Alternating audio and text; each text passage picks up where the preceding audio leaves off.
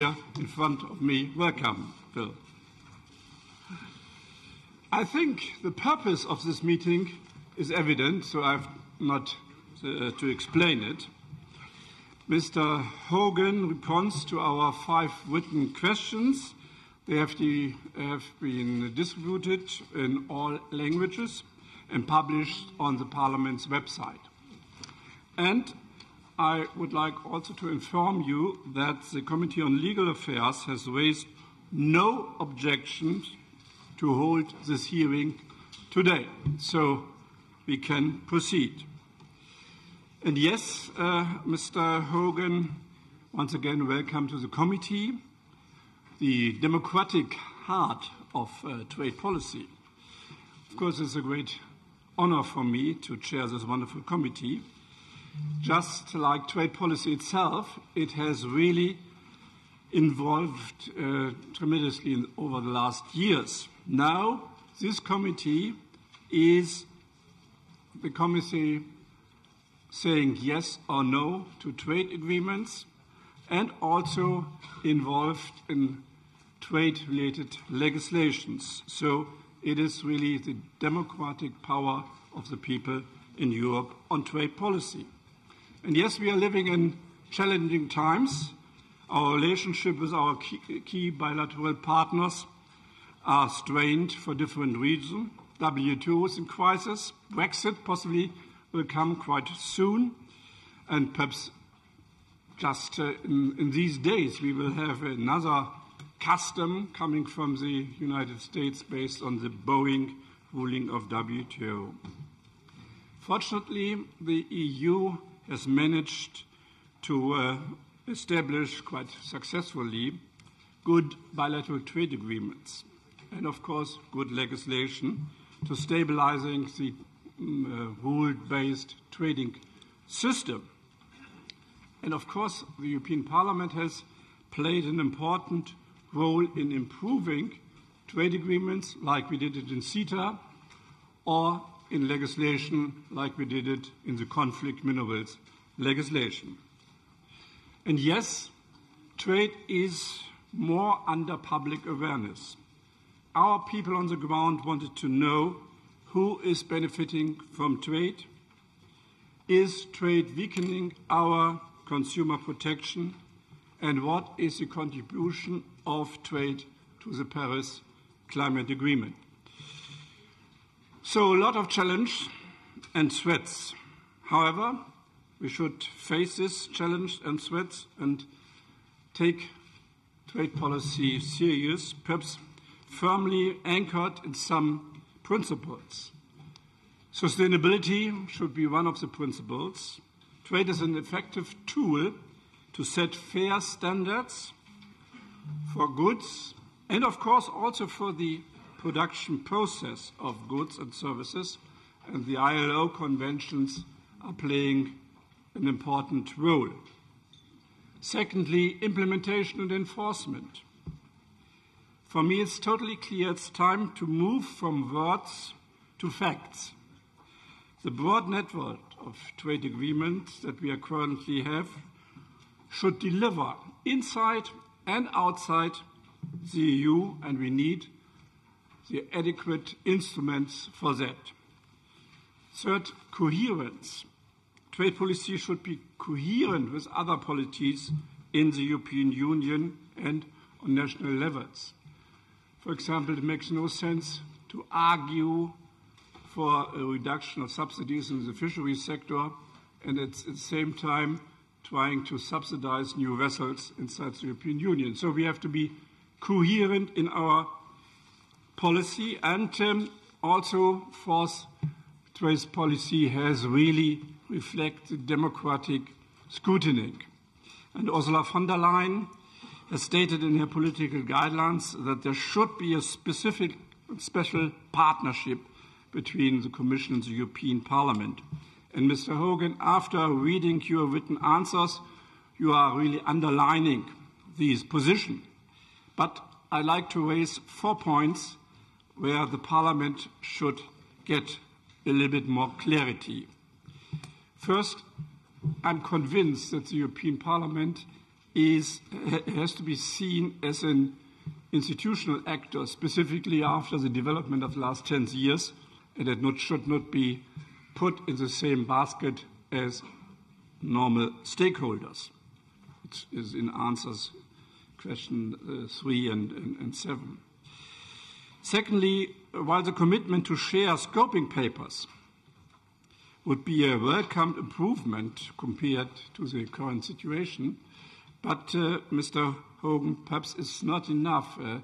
It's well known that scoping papers were discussed with member states, and it's totally clear that the important work is doing before fixing a scoping paper, the why and what, and the negotiations are concluded with the scoping paper. So the Parliament asked to be involved before finishing scoping paper. Thirdly, at the same time, I would have to like to have more engagement in the question of provisional application. Ursula von der Leyen said that the Commission should always propose a provisional application for trade agreements only after EP has given consent. Your answer were not so clear. Please come back to that and make, I think, clear that the democratic right of the Parliament should be respected in the question of provisional application. And fourthly, the scrutiny competence for the EP should be possible in the implementation of existing agreements.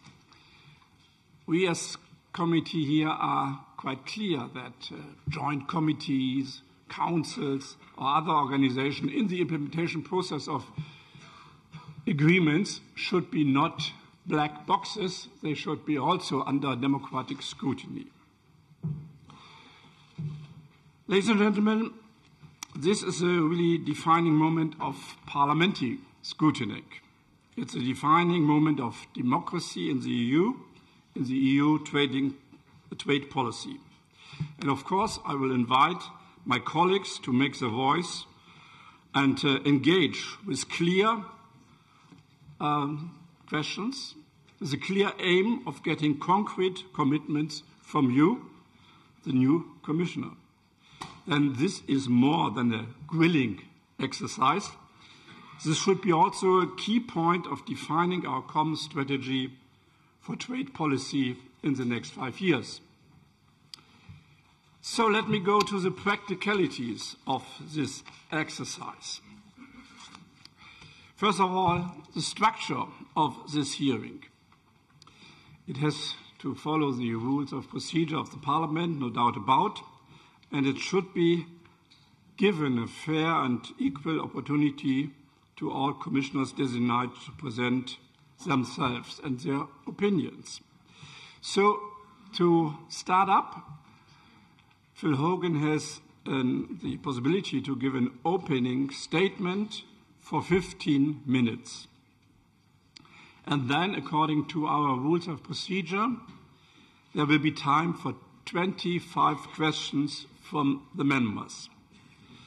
In the first block, we will have the questions from the 7 coordinators of the political groups in Inter.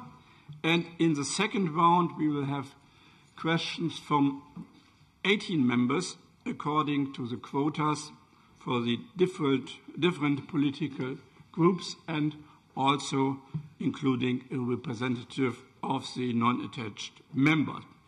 And I welcome in this moment the chair of the AFET committee, David McAllister. He will ask a question among the other 18 members. The question and the answers will happen in a 5-minute time slot. So each member has 1 minute for asking his or her question. Then Phil Hogan has the chance to give a 2-minute answer. And then, if needed, there's a possibility for the same member to ask a follow-up question of maximum 1 minute. And the Commissioner-designate has the possibility to answer this follow-up question also in 1 minute. But it's clear, the rules of procedures are clear. This follow-up question must relate to the Commissioner-designate's reply to the first question and should not be used to raise other matters. And therefore, I reserve me the right to disallow a follow-up question if this do not meet this criteria. And this is the structure. Of course, at the end of the questions, the Commissioner-designate will have another 5 minutes to make a closing statement. As I mentioned, this hearing is strictly limited to 3 hours, and the time for asking questions is also strictly limited, and I will strongly enforce the speaking time limits. The interpretation is provided in 23 languages, and of course, especially at this hearing, the Irish proposal for a commissioner is here, and of course we have also some Irish members. They can also speak in Gaelic. All members can speak in their own language, but only in the proposed time limit. And of course, due to the fact that we have 23 languages and interpretation, please speak clear, not too quick, so that it can be interpreted and it can be also recognized on the screen, because this meeting, of course, as usual in our intercommittee, is web streamed live on this Parliament website, and it's also video recorded. That is the introduction of the structure of this hearing. And now I will invite the Commissioner-designate for Trade, Phil Hogan, to give his opening remarks. Thank you very much, Mr. Chairman. Honourable members, I'm very grateful to President-elect von der Leyen for nominating me as Commissioner-designate for Trade. And I hope at the end of this hearing that you will feel able to place your trust in me to fulfil this role. I am no stranger to international trade, because as Commissioner for Agriculture and Rural Development, I have been working closely with the outgoing Commissioner, Cecilia Malmström. Her legacy is a very positive one, which I hope to build upon. And I have experienced firsthand how international trade is the lifeblood of the European Union economy, with exports of goods and services supporting 1 in 7 jobs. So I believe that the European Union's trade policy can and must provide real opportunities for sustainable growth, for stability and predictability in an increasingly volatile world, while offering EU businesses a level playing field and a protection from unfair trading practices. But trade policy must also be able to evolve. We need to show that it is relevant and fit for purpose to address the new challenges to our security, our strategic autonomy and our technological leadership. And it must also reflect and promote our values in the European Union and what we stand for, especially in areas like climate action, sustainable development, labour rights, standards and women's empowerment. Before highlighting my priorities, let me reassure you that if I am confirmed, I will continue to build on the transparent way in which trade policy has been made during the period of the last Parliament. I will be a regular visitor to this committee and in the plenary to respond to your issues of interest. I will also ensure that you have timely access to all the information you need, and I note very carefully what you have suggested, Mr. Chairman. I will be supportive in encouraging the Council to listen to your views in making progress on legislative files and in avoiding provisional application of trade agreements before you have had the chance to give your consent. And I will work with you to project, explain and promote our trade policy to people across Europe and beyond. Accurate and professional communication of our trade relationships is important. So I want to turn now to the 5 main priorities for trade policy in this mandate. Firstly, we must support a stable, predictable and rules-based trading environment by strengthening the World Trade Organization. Secondly, we must manage our relationships and continue to build partnerships through trade around the world, with a particular focus on our direct neighbourhood and on Africa. Thirdly, we must open markets and make trade a reality for EU businesses of all sizes. This also means that existing agreements should be fully implemented and better enforced. Fourthly, we must ensure that we have the tools to enable fair and open trade and a level playing field both internally and externally. And fifthly, we must ensure that trade is sustainable, promoting the European Union's values and focusing on climate action, in line with the priorities of the incoming Commission and the concerns of this Parliament.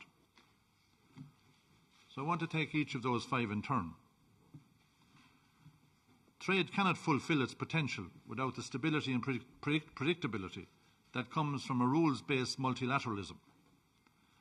In President-elect's words, multilateralism is in Europe's DNA.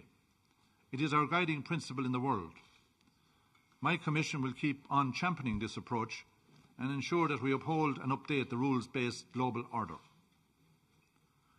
So the international rules-based trading order, with the World Trade Organization at its core, is facing its biggest challenge to date. The WTO is essential, but it needs to be updated. It offers a route to resolve trade disputes based on rules rather than the law of the jungle. This is why we need to uphold and defend it, but also to ensure that its rules are fit to address the issues of today. The European Union has already played a leading role, with this Parliament's support, in trying to address this difficult environment. And if confirmed, I will therefore do my utmost to prevent the collapse of the WTO dispute settlement mechanism and find a systemic solution to reform the appellate body. At the same time, I will work hard with other WTO members to reinvigorate the negotiating function of this organisation. We should focus first on concluding negotiations on fishery subsidies as mandated by Sustainable Development Goal 14.6. Domestic regulation in services and investment facilitation will require an extra push in view of next summer's 12th MC11 conference in Kazakhstan. I am also keen to work with others to advance the e-commerce negotiations, to prepare an initiative in the second half of 2020 to build a new way forward for the WTO. The rule book needs to be updated to address issues such as the rampant use of subsidies by China and others and forced technology transfers. In the current international context, too many of our partners are on the path towards protectionism. Europe needs to speak up for fair, open and rules-based trade.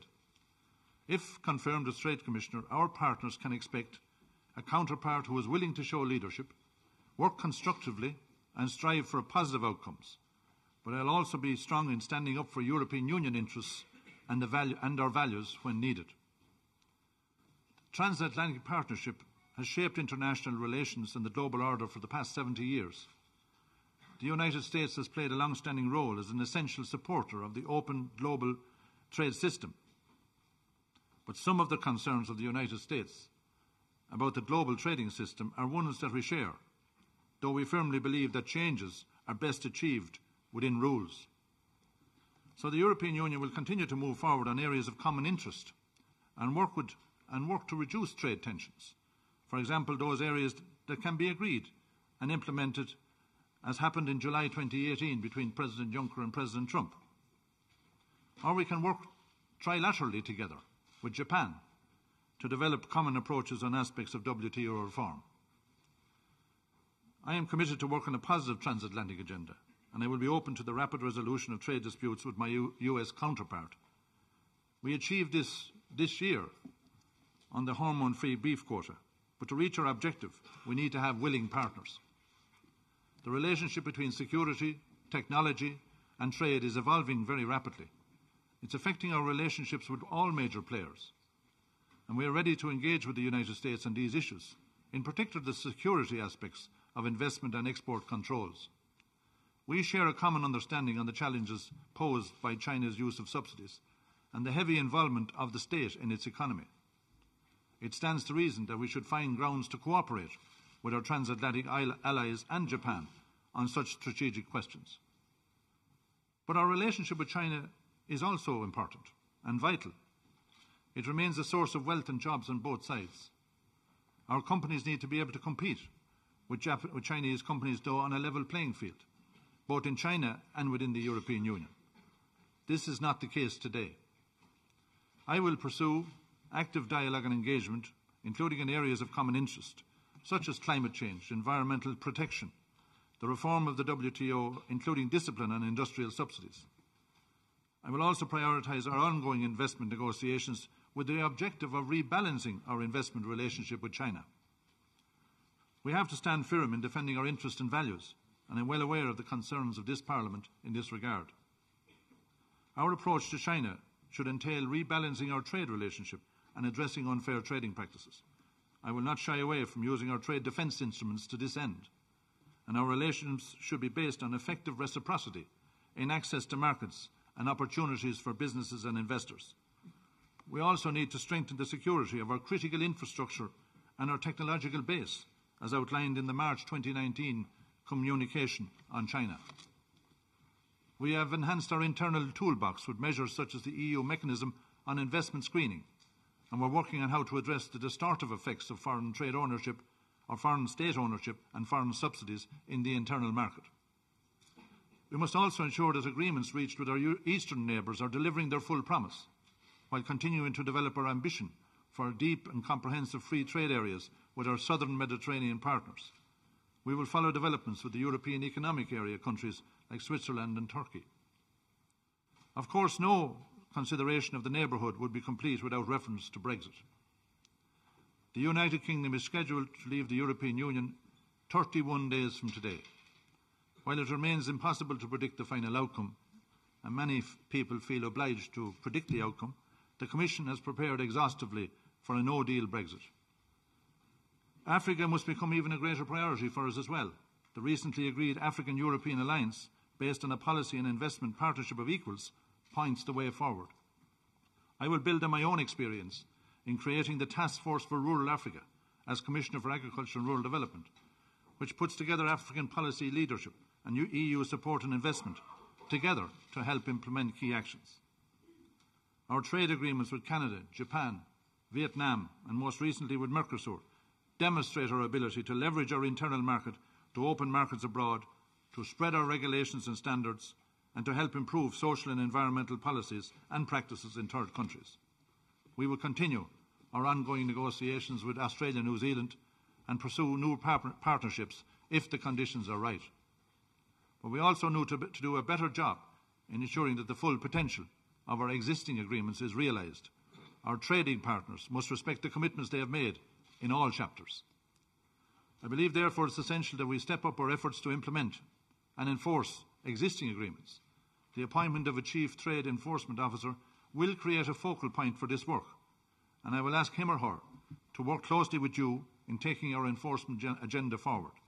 I also share your concern that we should do more for small and medium-sized enterprises. Over 80% of EU businesses involved in international trade are small and medium-sized enterprises, for which trade and investment barriers present particular challenges for them. Fostering fair and open trade will be a priority. We must stand up against protectionism where it occurs. We must promote reciprocal trading conditions and fair competition by levelling the playing field both internally and externally. For example, using instruments such as the International Procurement Initiative, which aims to create reciprocity, enabling the European Union businesses to succeed in government procurement of markets abroad. We must also tackle unfair competition by addressing more forcibly foreign subsidies which affect EU companies, by making full use of existing tools, for example in trade defence. This also means strengthening our own toolbox, including rules that allow us to react to illegal discriminatory trade measures by third countries where recourse under the WTO is not available. Trade must not only be fair and open but also sustainable. Trade policy must contribute to addressing global challenges such as climate change, protecting the environment and strengthening our labour standards. This is why the sustainable development chapters in each of our agreements, with their binding commitments on labour and the environment, are so important. To pursue these goals, I will be ready to make full use of the different instruments at our disposal, through trade preferences, through bilateral trade agreements, through action at multilateral level, for example on opening markets for environmental goods and services to help meet our international climate and environment commitments. If confirmed, I also intend to work with you to renew our generalised system of preferences, which offers preferential access to exports from developing and least developing countries. Its reform should ensure that it remains the most generous scheme of its kind in the world, while incentivising our partners to move towards sustainable growth and development policies. The deeper focus on climate and sustainability in the incoming Commission reflects our citizens' expectations. Therefore, these values must be firmly built into our trade agenda. Mr. Chairman and members, trade policy is one of the most dynamic areas of EU action. We have a full and important agenda at a critical moment for multilateralism and for a fragile global trading system. This Parliament, and in particular this committee, has since the Lisbon Treaty become a decisive player in shaping that trade agenda, and I am committed to working closely with you to reinforce that partnership. Europe needs to be the global champion of fair, sustainable and rules-based trade. With your help, I believe we can strengthen that leadership role. We can act and deliver results that show the European Union at its best. Thank you. Thanks a lot, Mr. Hogan. And now we have the first round for questions from the coordinators of the political groups. And the first from the EPP is Christoph Hansen.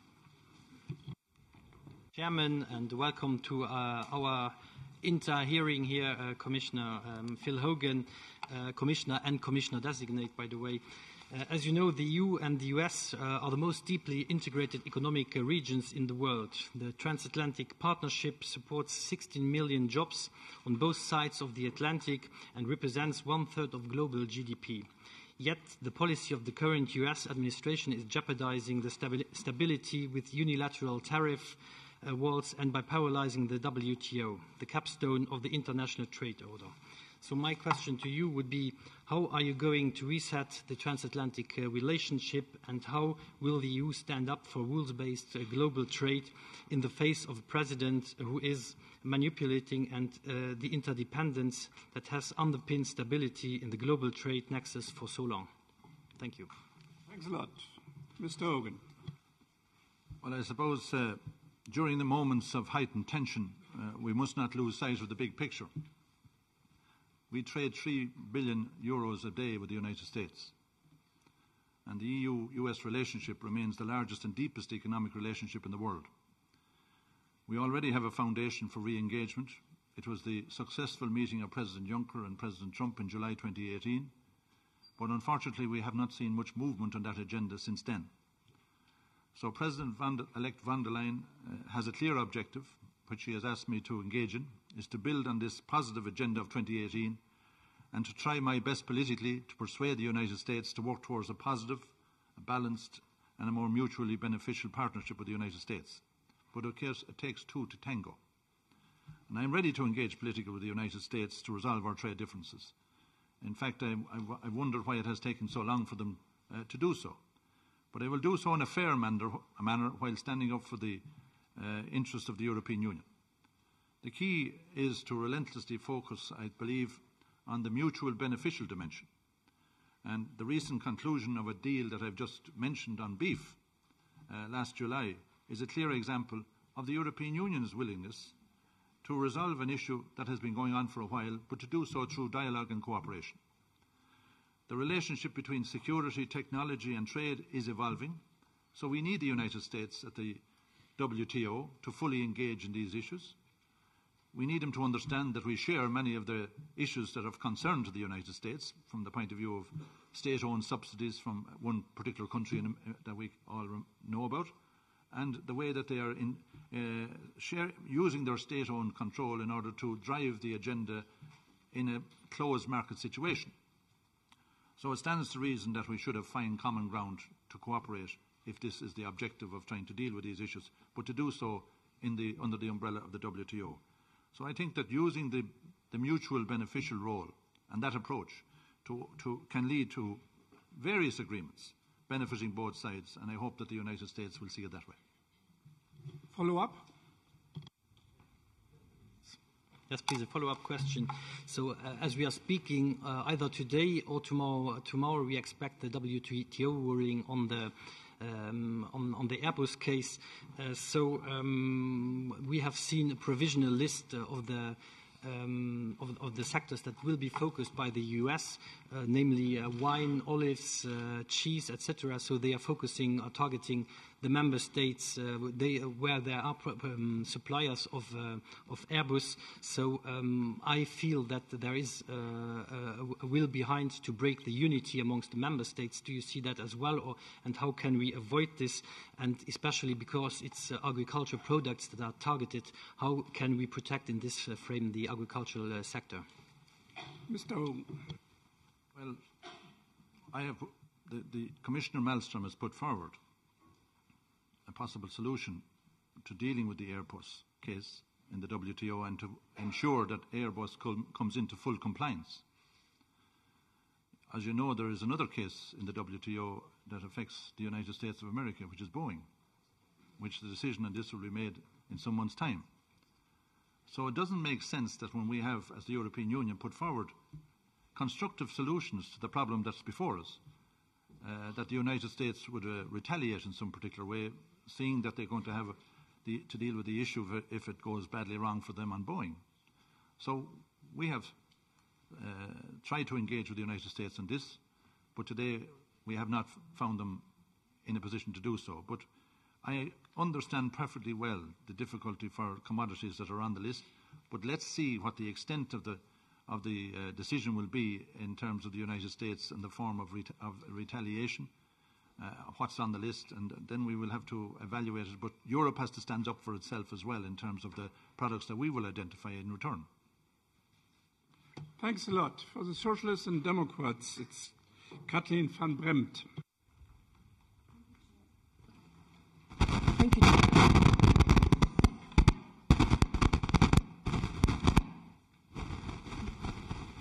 This is sabotage. Okay, it's working. What?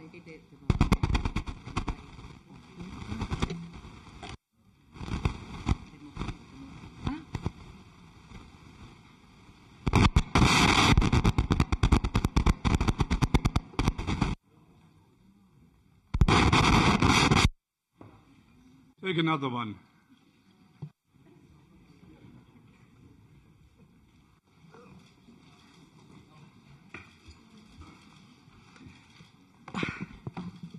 Now I'm even further away, Commissioner, but that has no symbol.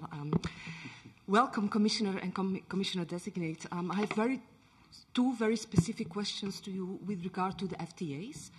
The first is on the TSD chapters, and let us agree on the fact that the current approach on upholding the TSD standards is today not working. You only have to look at South Korea, we know the case, or Colombia, for instance, where the last year 169 unionists and human rights defenders were killed.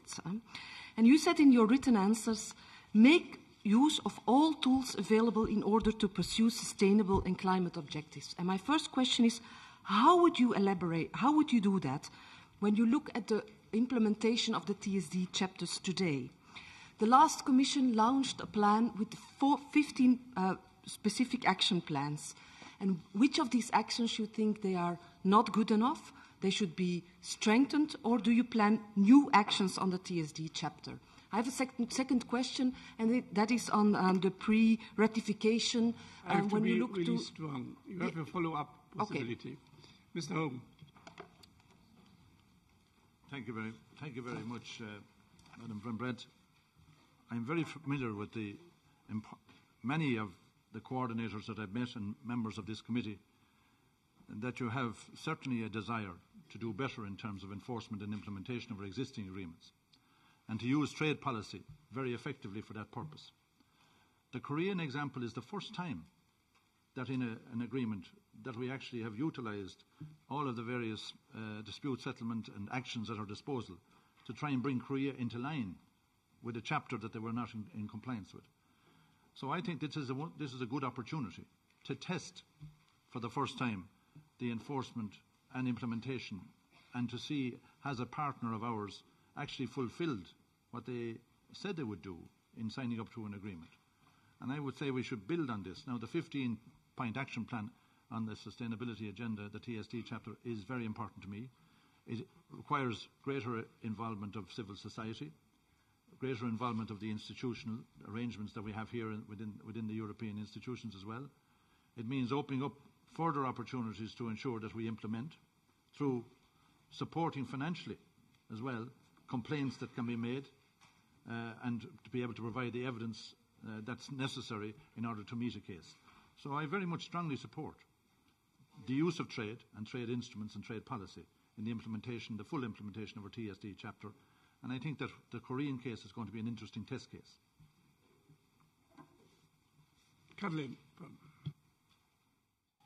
Well, related to that answer, if you look what's happened in Brazil this summer, and we had the discussion on that already, and the Mercosur agreement, some of the people say that the Mercosur agreement, if it would be in place today, it would safeguard the Amazon. I don't think so, and I think we need pre-ratification conditions on Mercosur and other FTAs before we start discussing the actual ratification.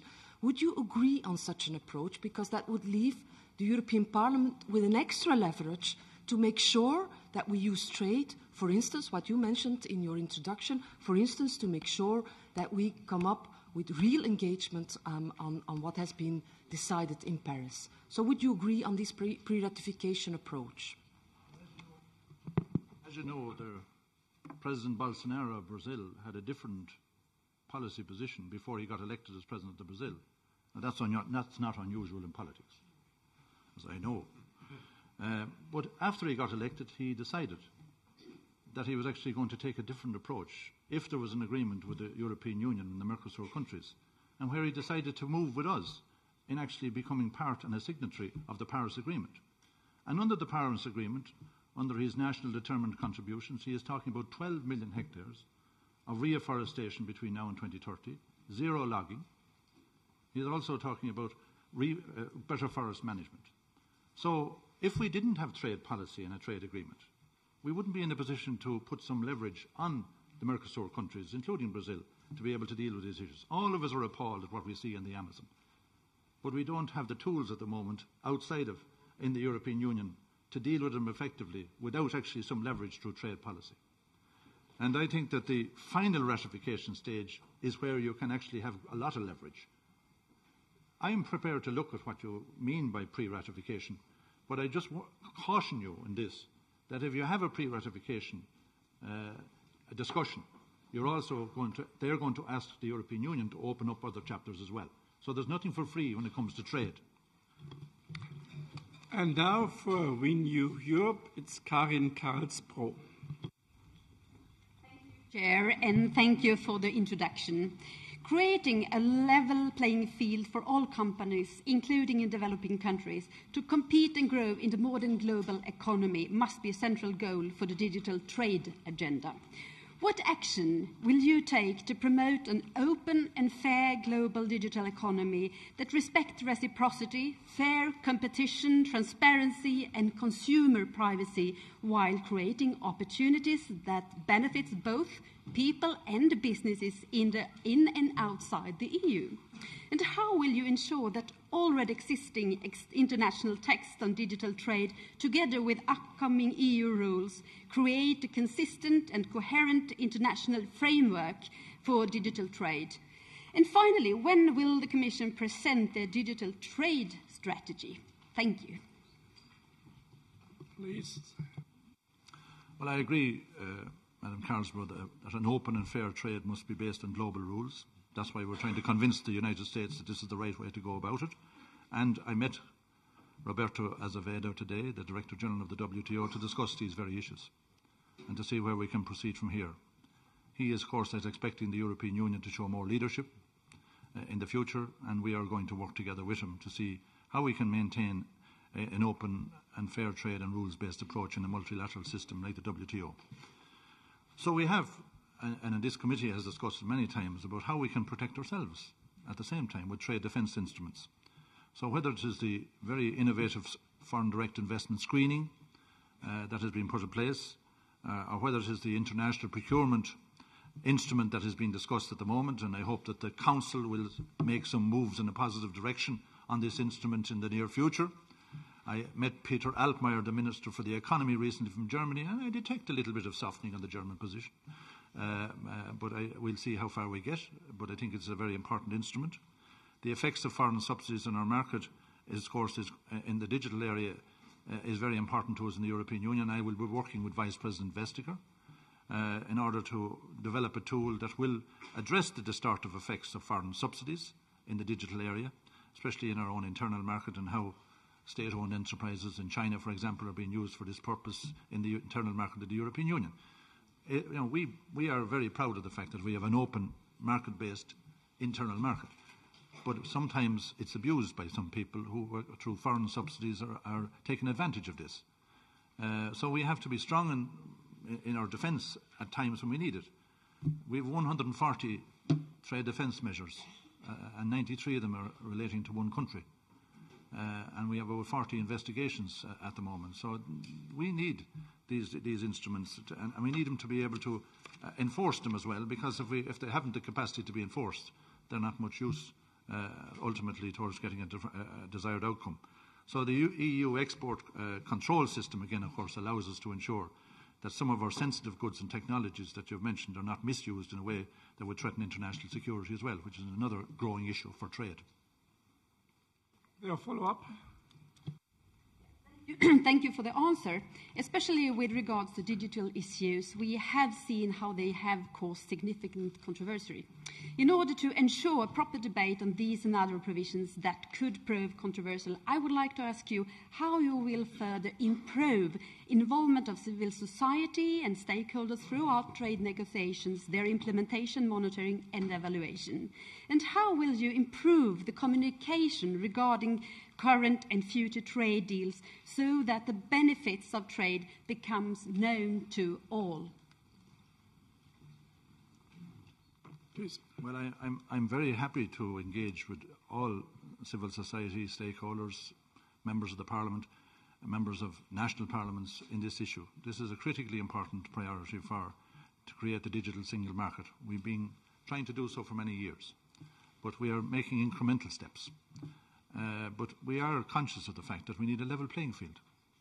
And if we have the necessary level playing field, which we're engaging with China, for example, in the WTO for this purpose, we are hoping that through a finalisation of discussions on e-commerce at the WTO, that we may make progress in trying to have a digital agenda, a digital trade strategy that is actually can be done not just at a European level, but of course globally, with the rules and the disciplines that are required. So we are open to whatever discussions that are necessary to communicate the benefits of trade. It's a difficult task sometimes, so we have to have a lot of engagement to make sure that the right and accurate information about what is in trade agreements is put out there, and we need your help to do that. Thanks a lot. And now from the Greens, it's Heidi Hautala. Thank you very much. Commissioner-designate, good evening.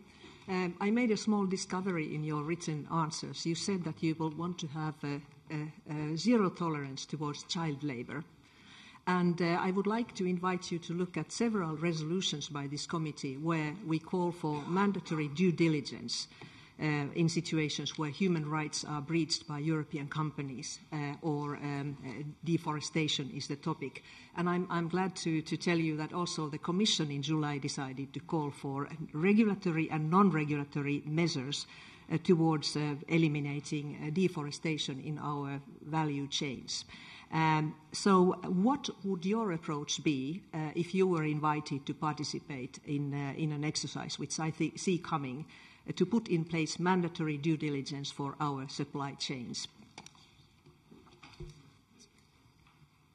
Well, Madam Hautala, I understand that this committee, in its right of initiative, will be in a position to make some proposals in this regard as well. This is the right of initiative is something that President von der Leyen has spoken about in her political guidelines and which I support very fully.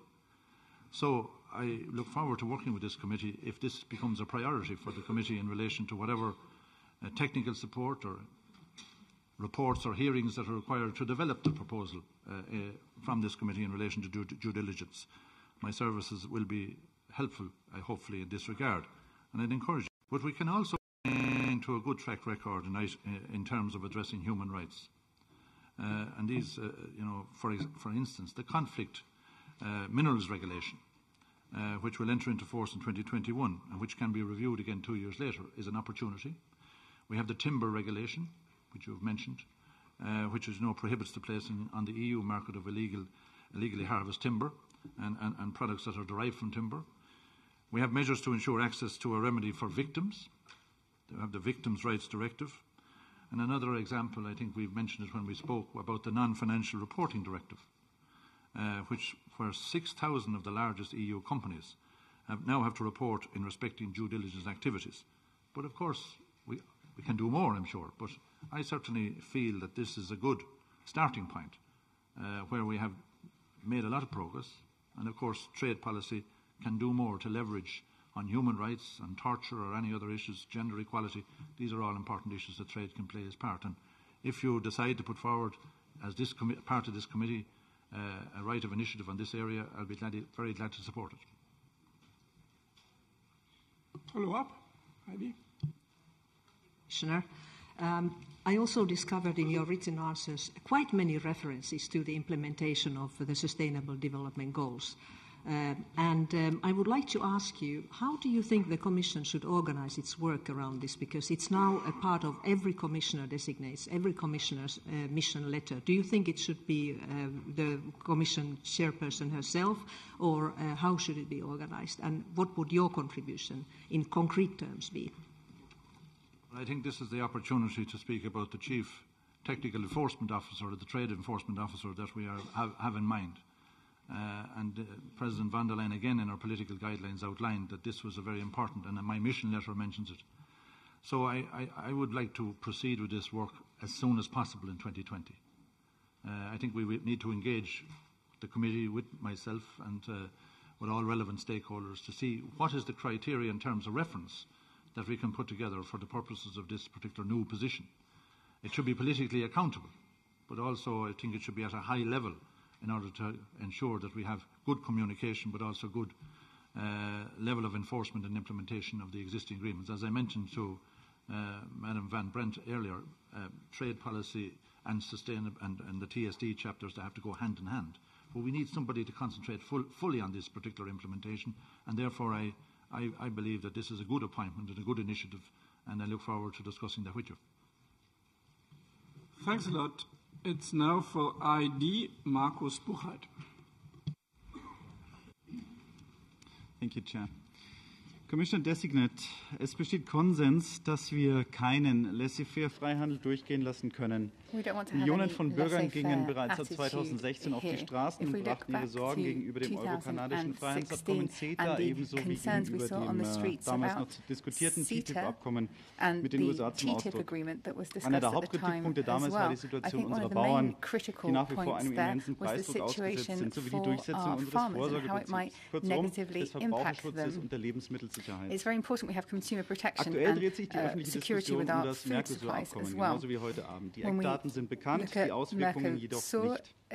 Auf Grundlage welches Impact Assessments, mit welchem Publikationsdatum die Kommission eigentlich zuletzt gearbeitet hat, ist mir bis heute schleierhaft. Mir drängt sich der Verdacht auf, dass zum Zeitpunkt des Abschlusses der Vertragsverhandlungen im Juni des Jahres überhaupt keine Klarheit hinsichtlich der möglichen Folgen, insbesondere für unsere Landwirtschaft, bestanden hat. Mr. Hogan, wie werden Sie mit dem Mercosur-Abkommen umgehen, wenn das neue Impact Assessment erheblich größere Marktverzerrungen für bestimmte sensible Branchen wie beispielsweise unsere Landwirtschaft offenlegt, shows that there are real concerns for farmers more than had previously been feared? Well, I very much understand the concerns of agriculture in relation to the deal between the European Union and Mercosur. When you have to concede certain quantities of product, nobody in the agricultural community could be happy with that. But when you look at the cumulative impact of what we have achieved in the trade arrangements around the world for trade deals, you'll see that is a very positive outcome for agriculture overall. in relation to CETA, in relation to Japan, in relation to Mexico, we have a very positive outcome. Mercosur agreement is certainly one where we are going to do a sustainability impact assessment, an economic analysis, and these will all be available, and we're going to do a cumulative impact assessment in 2020 as well to see what are all the trade deals, including Mercosur, meaning for farmers in terms of their business and their vulnerabilities in particular commodity areas. So by keeping tariff rate quotas as low as we possibly could on beef, on sugar, on ethanol, on poultry, I think that we have reached a balanced outcome, of course, that when we look at all the sectors in relation to what we have achieved in Mercosur. So I hope that these analyses that you're seeking and what we can give you in 2020 and 2021 before we come to the stage of action to having to look at ratification of this agreement, that they will be able to show you that we have reached a reasonable outcome, and where many sectors in agriculture have actually positive outcomes as well, like in the area of dairy, skim milk powder and infant formula, like in the area of wine and olives and other area, but of course there are sensitive sectors where we had to insist on a tariff rate quota with significant safeguards built into those particular quotas, where we have a safeguard mechanism for the first time in relation to a tariff rate quota, where if there's a surge of imports into the European market, we can, on the basis of evidence, withdraw that particular TRQ for a period up to 4 years. These are all safeguards that I think they are there for the first time. Mr. Bucher, then follow up. Dankeschön für die erste Frage. Dann zur letzten Tätigkeit. Sie haben im Juni diesen Jahres 1 Milliarde Euro an möglichen Hilfsgeldern unseren Bauern versprochen. €1 billion that you promised as aid to our farmers. I wonder where this figure came from. Was it something specific or a hope that something might materialize? Well, I'm surprised that you'd call into question money for farmers. Farmers are very happy to know there's money on the way. I've never seen them object to it.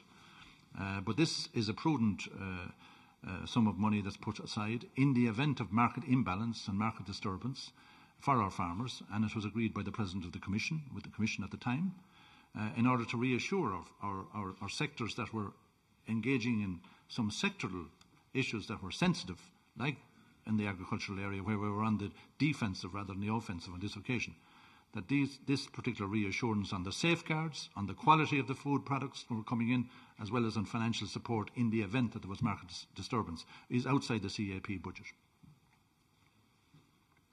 Thanks a lot. Now we switch to the ECR, and it's Gerd Bourgeois, please. Thank you, Chair. I will address you in my mother tongue, Mr. Hogan. Wij geloven zeer sterk in vrij en faire handel. Thank you. We believe in free and fair trade and in dialogue and in stability and sustainable growth. And that's if you look at the state-of-the-art agreement, we have to look to the WTO, but we need to protect ourselves against unfair dumping. And we have been accused of dumping practice overseas. For example, the apple processing business, in particular with South Africa. And the problem is that we have not been quick enough or automatic enough in our response. And will you take the timely measures to protect whole sectors and people's jobs therein? Thank you. I agree with the general sentiment that you've expressed, that we need to be faster in relation to our response, and we need to be able to help our small and medium-sized businesses as well to be able to generate the necessary evidence-based proof that is needed in order to generate the safeguards and to help them in the event that there is allegations are made against them. Because often small businesses, as you're well aware yourself in Flanders, these are particular small companies that cannot afford to be going into expensive litigation and expensive procedures elsewhere in order to justify the issue against them. So what we are looking at very intensively in DG Trade, and I've spoken to the officials about this, is how we can get earlier resolutions of the case and how we can do more for small and medium-sized enterprises in terms of giving them help and support, and also engaging with member states and regions as well to see what mechanisms we can work together with rather than duplicate the help we can give in particular focus on small and medium-sized enterprise. So we have identified major deficiencies in some areas. You are aware of the Colombian situation, Colombian decision imposing anti-dumping duties on, of all things, Belgian frozen fries. So I'm sure that this is an issue that you have in mind when you're raising this particular question. And I personally met the Colombian Minister for Foreign Affairs last year to raise this issue and express our concerns, but we haven't really got the satisfactory outcome from the political engagement, so we have to look at other options. Is there a follow-up? Wel, ik geloof heel sterk dat het nodig is om daar heel snel in op te treden, assertief. Want nu is I think that it really is very important to have a timely response. South Africa is definitely a case in point. And I think across South America, I think there's a job here for the Chief Trade Enforcement Officer. They will no doubt be keeping an eye on the ball and reacting swiftly. Thank you. I think the Chief Trade Enforcement Officer is going to be very busy, certainly, and I think that's a good thing, because otherwise the Commissioner would have to do everything.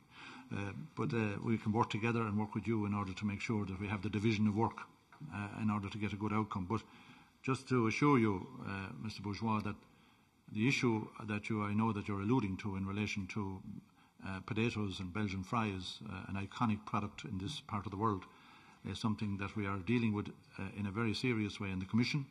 I know that Madam Van Brent is interested in this as well, that we have submitted a request for review of the case to the Colombian authorities. These efforts have been inconclusive, I said, but the Commission is not standing idly by, and we very quickly now assess and decide on the option of the WTO dispute against Colombia. Thanks a lot. And of course, German fries are also concerned. And the last from the coordinators is Helmut Scholz from the GUE. Thank you. Good evening, Mr. Hogan, Commissioner-designate here. Probably the whole evening we are speaking about rules, about fair and ethical trade, about the question of principles, of implementation of the fair trade. And you in your written answer have referred to the question that you will have to strive to find for the WTO a new balance by creating new rules where needed for a level playing field, reforming the dispute settlement mechanism, facilitating the integration of plurilateral work undertaken by interested WTO members. In the UNCTAD Geneva Principles for a Global Green New Deal, there is demand number one, that the global rules should be calibrated towards the overarching goals of social and economic stability, shared prosperity, and environmental sustainability, and the protection against capture of the most powerful players. Do you agree that, for example, the due diligence requirements for the supply chain in the garment sector proposed by the European Parliament would be such a tool and such a rule? Good. Principle is clear. Mr. Hogan. Well, as I said in an earlier reply, that I am, if this committee so decides, to prioritise this initiative on the due diligence as part of your work programme for the future, as part of an initiative taken by the European Parliament under the political guidelines of Madam von der Leyen, President-elect, I'd be very happy to engage with you in relation to what the scope of that particular proposal should be, taking into account the experience that we have in some of these areas that are like textiles, where we saw the case in relation to the United States and Guatemala, for example, where it took 7 years in order to conclude the case, and it didn't go exactly the way we wanted it. So what way we actually approach these matters, I'm open certainly to suggestion, open to your opinions, and working with your committee here in various ways to get the best possible outcome and taking account of the experience of others where it hasn't worked exactly the way we intended. Is there a follow-up? Leads us to the question how we are making this binding, how we are making it implementable.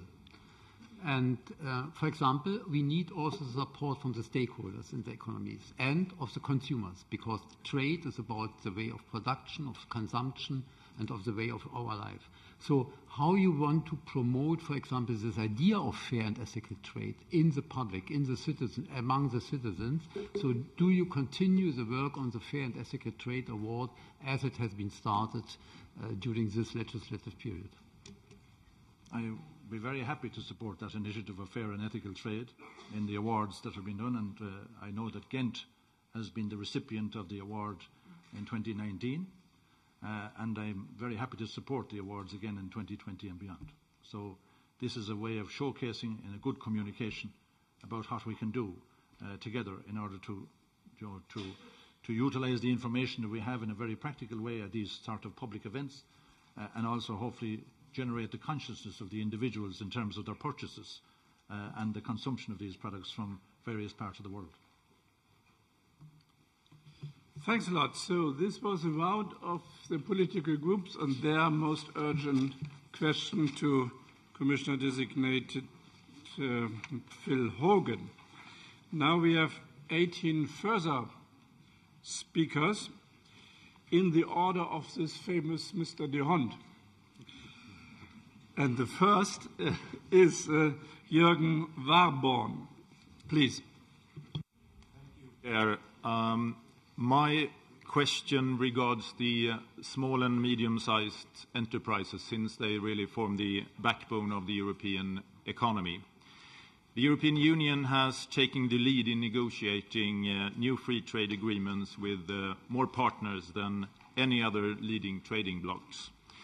But unfortunately, exporters and importers, and especially the SMEs, they do not use the opportunities that the trade agreements create for them. Only 2/3 of our exporters use the FTAs. So my questions are two. What concrete steps will you take to raise the SME utilization rate of our FTAs? And will you consider pushing for more flexible and simple rules of origin so that our exporters and importers actually use these agreements? Thank you. Well, as you've said, we have a significant number of small businesses, and they generate 80% of our trade in the European Union. 700,000 SMEs, the figure I have, which export outside the European Union. And they represent more than 1/3 of all EU exports and support 6 million jobs. So what you're asking me is very important for the European economy. So what can we do? Well, we have dedicated chapters now in our free trade agreements about the role of small and medium-sized businesses and what directly we can do to help them. We will always ensure in every FTA a dedicated chapter to address specific needs of the small and medium-sized sector. Raising awareness of these agreements with our small and medium-sized sector has been a problem. So between the members, as I said in a reply to a previous answer, between the member states and the Parliament and ourselves as public representatives, we have a role to play with the stakeholders in each member state in order to do better in terms of raising awareness and creating new platforms in order to develop specific actions for our small and medium-sized sector. So I am prepared to listen to what is the best practice, because the Commission cannot do everything, trade policy can't do everything, but when we get a good agreement with good chapters in SMEs, it's a terrible pity if we can't actually get our small and medium-sized businesses to be able to take advantage of. So rules of origin are an outcome of negotiations between partners who may have diverging interests and approaches, and such differences in rules of origin, of course, are sometimes unavoidable. But we try to mitigate them as far as possible in agreements. So we will talk about the consistency of rules of origin in different EU FTAs, but there's always a few that will diverge. Follow up. One issue that is important to all businesses, but especially for SMEs, is of course bureaucracy. And I know that in your mission letter it says that you should use the principle one in and one out. So I'd like to ask you how you plan to engage with this principle when it comes to trade. President von der Leyen indicated that very significant statement in her political guidelines, and I have been asking myself the very same question to know how we could engage in trade with this issue, because you don't have that much legislation. But nevertheless, I'm sure that we'll work together to try and find something to be in the spirit of better regulation of the new political guidelines. I'm sure that we can find something where we often duplicate in legislation, and that perhaps we can look at the administrative burden that causes to small and medium-sized enterprises. Okay, the next is Nicola Danti. Grazie Presidente. Thank you, Chair. Signor Commissario, io se mi consente partirei riprenderei il tema dell'Organizzazione Mondiale del Commercio, che alcuni colleghi hanno già sottolineato. È chiaro che l'istituzione ha una crisi politica e istituzionale molto forte, che i negoziati multilaterali ormai appaiono bloccati da anni. Ecco, giustamente nella sua parte che lei ci ha fornito nelle risposte scritte ha dedicato una parte significativa a questo tema e si è posto anche degli obiettivi molto importanti, iniziativa forte dall'inizio del 2020 per arrivare al 2022 con alcune risposte. Ecco, io vorrei capire in maniera dettagliata, lei l'ha accennato nel suo intervento, ma vorrei che andasse più nello specifico. Due priorità della Commissione che abbiamo posto in questa legislatura: il cambiamento climatico e l'agenda sociale. Quali sono le proposte che lei intende portare all'interno delle modifiche dell'OMC? In terms of changes to the WTO on these two topics. Well, as I said earlier, we are trying to engage with our like-minded partners to try and ensure that we don't have a crash in relation to the appellate body in December. We have made suggestions to the United States. We haven't got a response yet. But in particular, the European Union's agenda would be new rules to reinstate a level playing field are required. And on the industrial subsidies and on the technological area in particular, the rules have to be strengthened. In various three areas: in transparency and foreign subsidies, on enforced technology transfers. And that, of course, should occupy some of our time in the WTO, where we're engaging with China in the WTO on these issues. Secondly, it's clear that the WTO in its present configuration is not working and functioning efficiently and effectively. So I've spoken to Director General Azevedo about that today. He accepts that, and we have to work together to try and speed up the decision-making process, to look at plurilateral approaches rather than multilateral from time to time, because we don't want to have a situation where we're blocked completely in relation to decision-making. And finally, the definition of development status of a country is now under discussion again. Like, it is hard to understand that some countries who are designated as development are some of the powerhouses of the world, and they're still designated and defined as with development status. So long as we have countries that are looking for special and differentiated treatment, it should be on the basis of needs and evidence rather than actually on some of the more powerful economies that we see under that category at the moment. So these are the agenda of reforms in the short and medium term that we're willing to pursue at the EU level. Thanks a lot. Follow-up. Eccoci. Vorrei affrontare anche un altro tema che è già globalizzato e non ha regole, che è il tema del digitale e dell'e-commerce.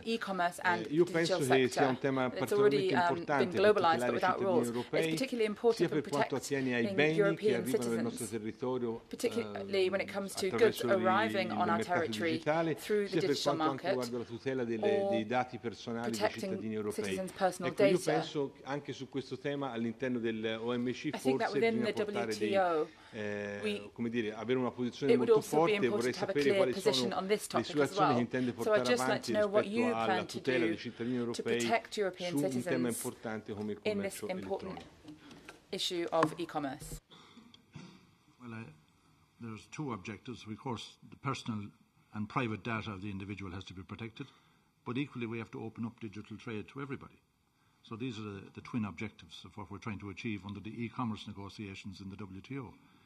and I am becoming more familiar with the dossier on this because we have submitted revised proposals in recent times to try and unlock the potential for this. And we were expecting that we would make more progress in 2019, but I would hope that by MC12, by June next year, that we may be able to reach an agreement. We are getting some traction with China and getting some traction with the United States and Japan as well on this particular important file, because these are in addition to the European Union, we're the big players in all of this.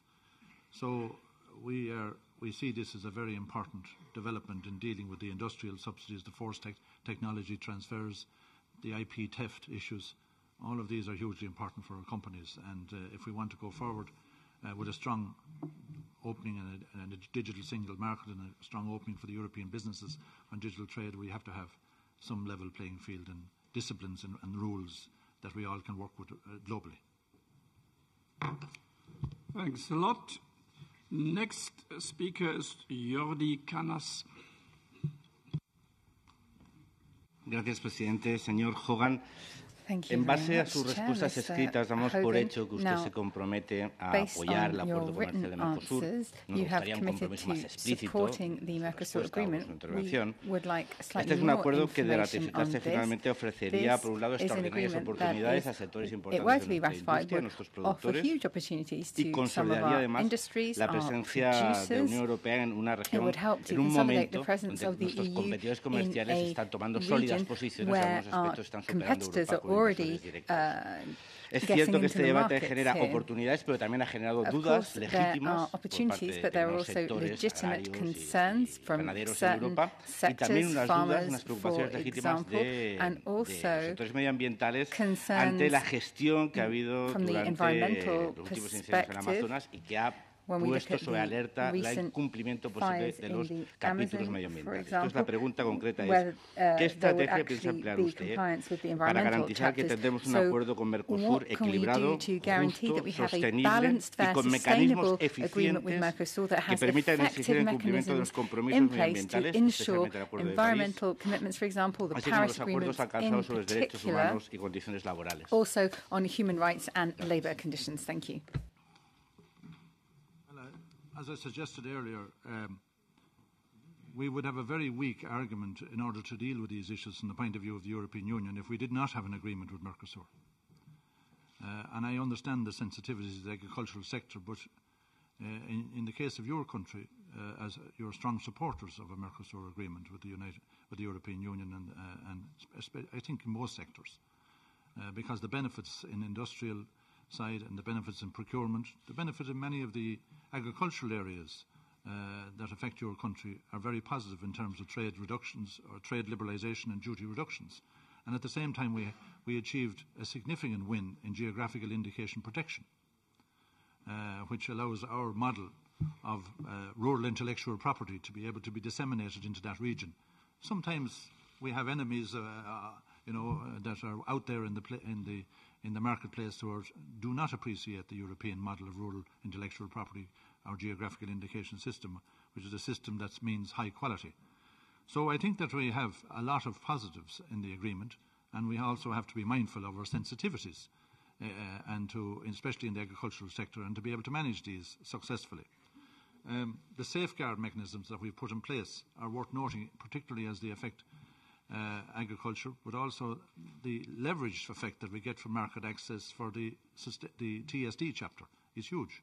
And to be able to convince the Brazilians to join us in the Paris Agreement and to sign up to it means an enormous amount, rather than having another difficult situation where South America and the United States were together leaving the Paris Agreement. So, expecting the European Union to be leaders and then having such big entities that are outside the scope of the agreement, I think we can say that this was a very positive outcome in ensuring that the 4 countries of South America came with the European Union side in relation to this TSD chapter. So, of course, there's always a balanced outcome, but I think overall, certainly from the point of view of leverage of market access for the issues that are questioned by you, I think that we received a good outcome. A follow-up?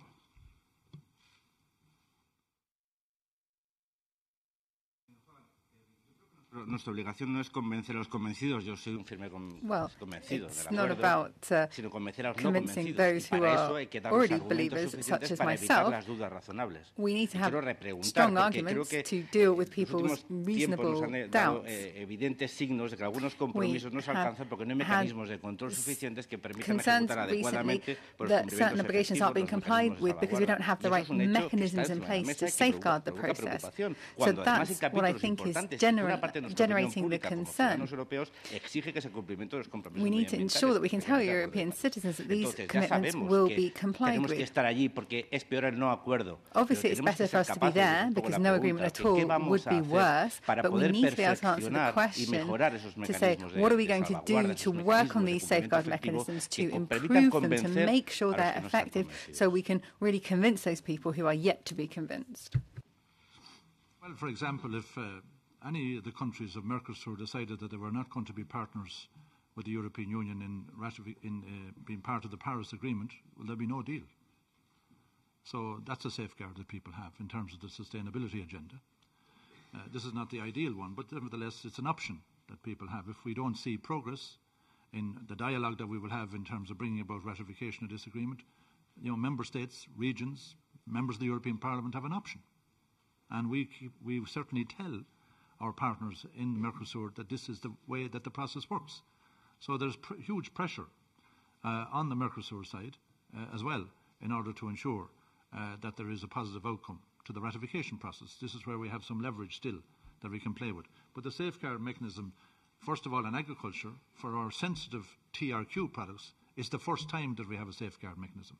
And we have a precedent now because we've used it in relation to rice in Italy and Spain, in relation to Cambodia and Myanmar, where we've used this safeguard mechanism based on the evidence supplied.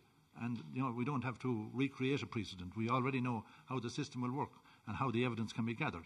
So this is one example. We still control the licenses. We control the quality, the establishments that will be approved for beef, for example, in relation to any product will not come into the European Union without actually meeting EU standards. And there will be 100% checks and controls by member states in respect of those products. So I think we have to do better on the communication, I agree, but we will work with each other to try and make sure that we have the accurate information and good information. Thanks a lot. Next speaker is Anna Michel Azimakopoulou. Chair.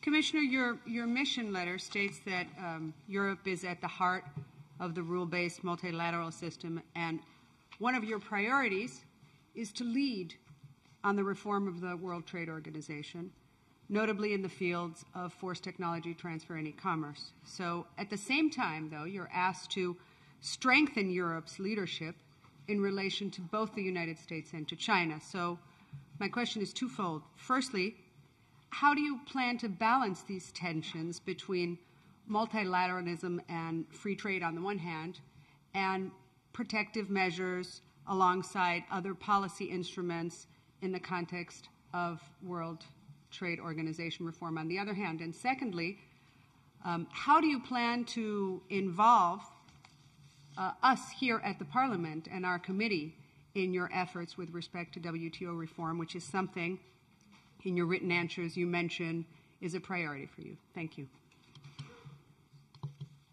Well, as I said earlier, the WTO is facing its deepest crisis since its creation, and you're well aware of the problems. The dispute settlement mechanism is falling apart, the rule-making is paralysed, and transparency is being underused.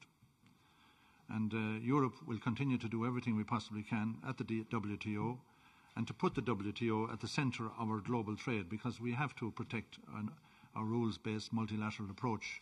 Otherwise, as I said, we'd have the law of the jungle. And in that sense, we see that there's a number of issues that we can agree with the United States if they are of a like mind to come with us. But we have no indication whatsoever from the United States that they're willing to work with the European Union or any other partner in order to deal with the reform that's necessary in the WTO.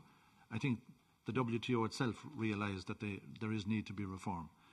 But equally, the European Union has to stand up for its own values and its own interests, and it has to play from a position of greater strength than we are today.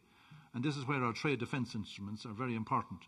And the work that you have done in the Parliament to date is very important. You have further work to do, and I will work with you in the Parliament in order to ensure that we have the proper toolbox in place that is able to exercise some leverage in relation to the issues that we have to deal with, like forced technology transfer, like IP theft, like state-owned enterprises in China that are being subsidised in order to go into markets like the European Union. And we have to operate on the basis that we are protecting our European business on one hand, that we have a level playing field, and as an open economy, we want to see others opening up and implementing what they said they would do many years ago when they joined the WTO.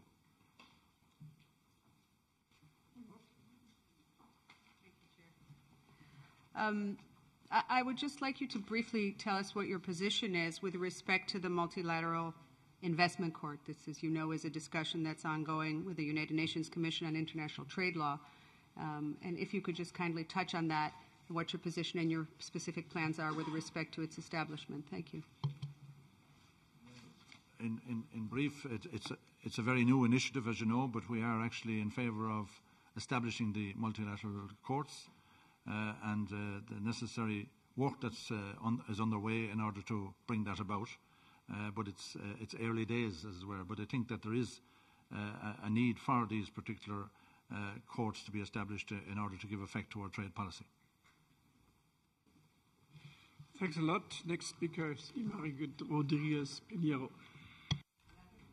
Señor comisario, hemos hablado mucho de la necesidad que compartimos de fomentar el sistema multilateral de comercio basado en reglas y la reforma de la OMC. Usted ha hecho referencia a la necesaria implicación de Estados Unidos, pero desde luego también de China. Y en ese sentido tenemos que tener en cuenta que China se ha beneficiado de un sistema que le ha permitido desarrollar una competencia desleal que justifica en parte la necesaria reforma que debemos de hacer. Allows it to engage in unfair competition, which in part is why we need this reform.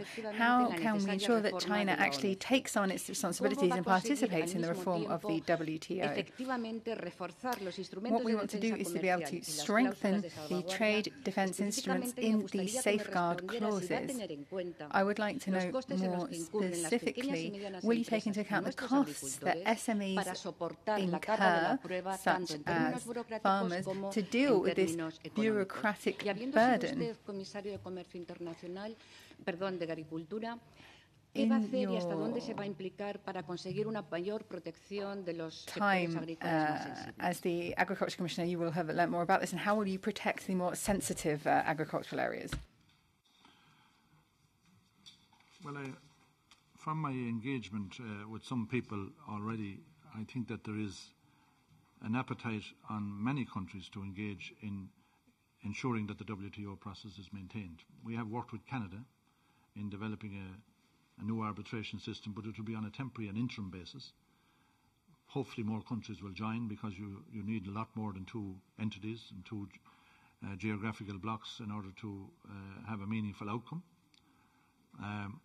I also will take an early opportunity to engage with the United States to see what they actually want, because they have not told us what they want, in spite of the fact that we have been making some proposals to the United States for some months now. So I know that we were getting into a political season as well in the United States, which may come into effect and take into account what the attitude will be. But I do, like in the WTO reform process, we have an engagement with China. We do not have an engagement with the United States presently. And I hope that we will. The costs of the trade defence system, and I suspect you're thinking about a certain piece of legislation where it might have a dramatic impact in terms of costs to small and medium-sized businesses. It depends on where the co-legislators will end up with the threshold in relation to the outcome of that legislation. Will determine whether we have, a heavy burden of costs on small and medium-sized enterprises or not. So that's a matter that we will engage with as co-legislators in the legislation that's going to trilogues very soon, where we can set the threshold at a reasonable level. Costs are hugely important from the point of view of small businesses, and how we help them to be able to manage those costs in taking a case is a big burden on them. I realise that. So therefore the thresholds that we set are important.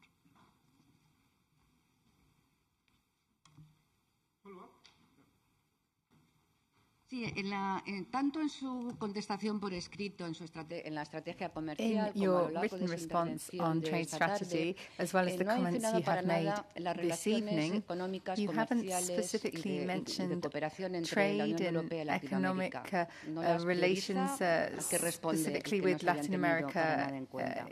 También me preocupa que su compromiso en materia de involucrar la perspectiva de género en la política de acuerdos comerciales me ha parecido muy poco ambiciosa. Hoy precisamente se ha celebrado el evento She Trade. Ha habido un gran compromiso de la comisaria Malmström por incorporar la perspectiva de género en los acuerdos comerciales y que las mujeres se beneficien. Me gustaría saber cuál va a ser su compromiso. Y finalmente, tenemos un arancel exterior común, pero carecemos de una unión aduanera común porque los procedimientos, sanciones y controles no son customs, even though we have common tariffs, because it depends on the port where the products come in, different methods, different paperwork. We have a lot of falsified counterfeit products that come in from China, for example, also phytosanitary issues. So how are you going to work together with the commissioners for the internal market to resolve these problems? Well, no product under our SPS system comes into the European Union except under the auspices of EU SPS system itself, our regulations. And our member states are the ones responsible for doing the controls and checks on our behalf.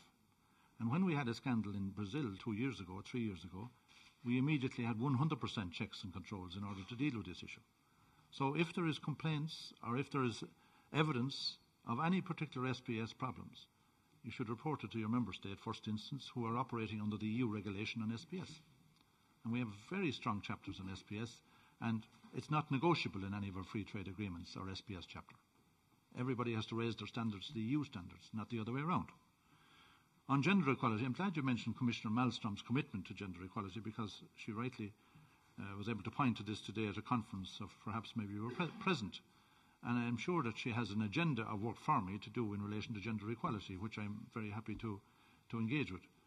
The Irish members of the Parliament will tell you here that, that I'm not averse to actually promoting the notion of gender equality when it comes to participation in elections in my own country. As Minister for the Environment, I actually introduced the legislation to ensure that more women were able to participate in national politics with some very good results. So you don't have to convince me, I can assure you, in relation to gender issues and gender equality issues. And if we can utilise trade policy for that, to achieving those objectives, there's no difficulty. Thanks a lot. Next speaker is Anna Cavazzini. Good evening, Commissioner-designate.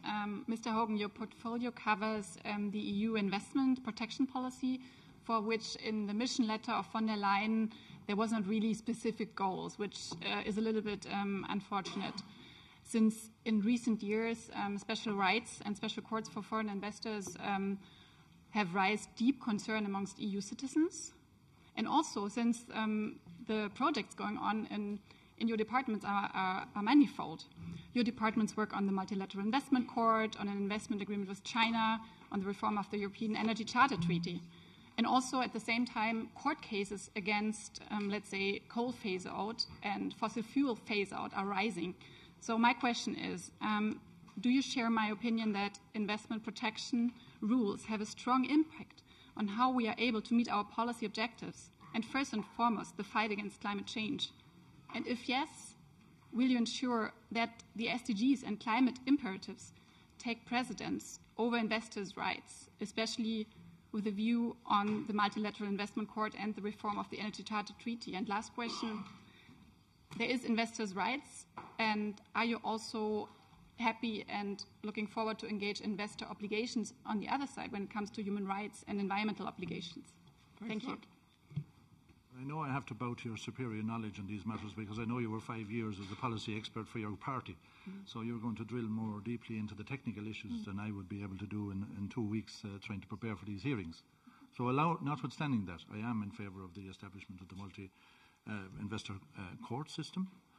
As I've said earlier, EU investment protection agreements do protect the assets of European companies which have established themselves abroad against a limited set of practices by the host state.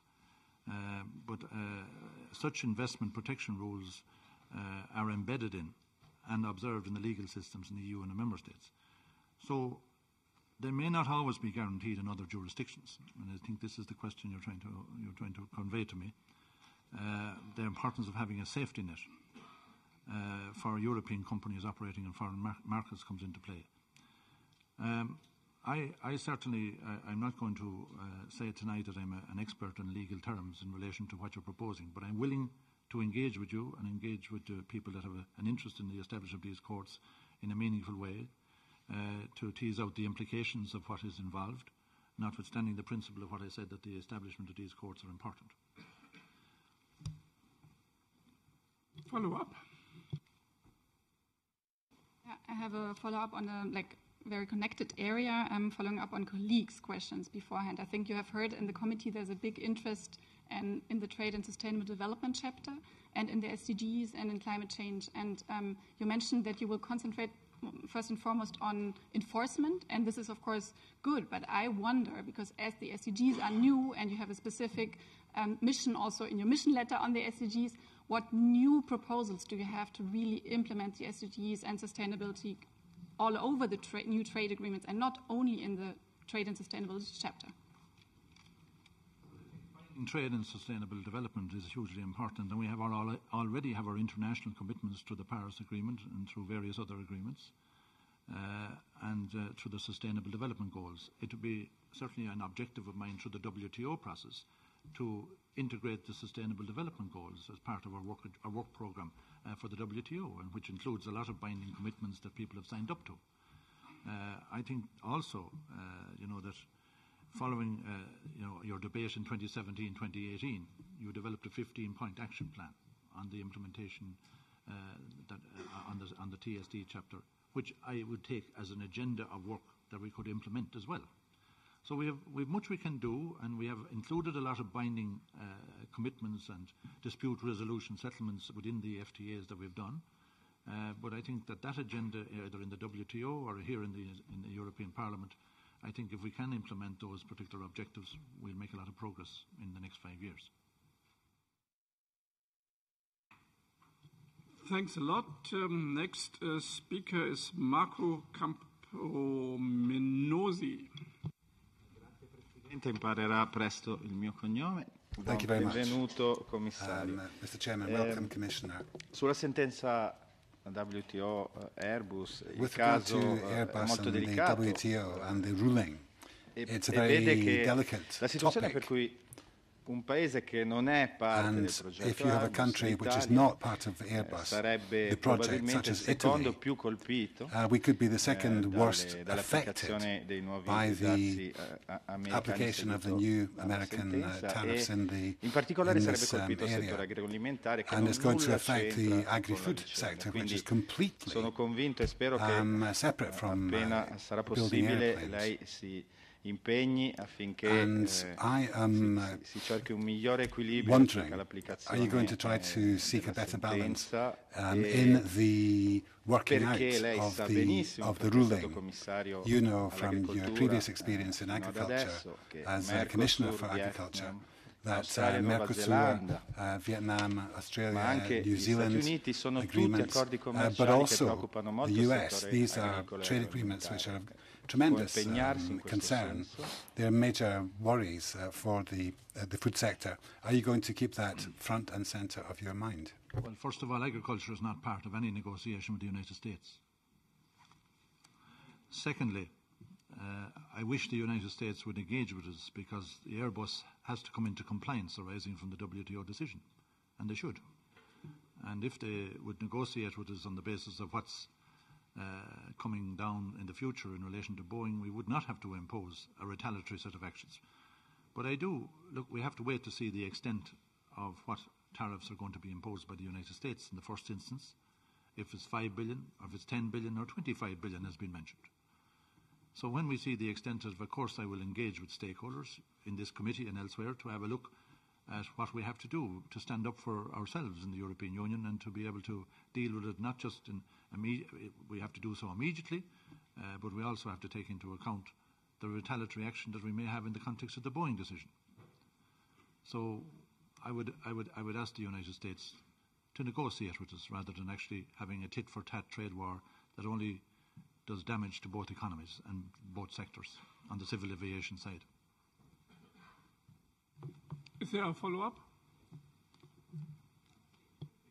Hubner, Mendelssohn, Ashton, Ferrero-Waldner, De Gucht, Malmström, Hogan.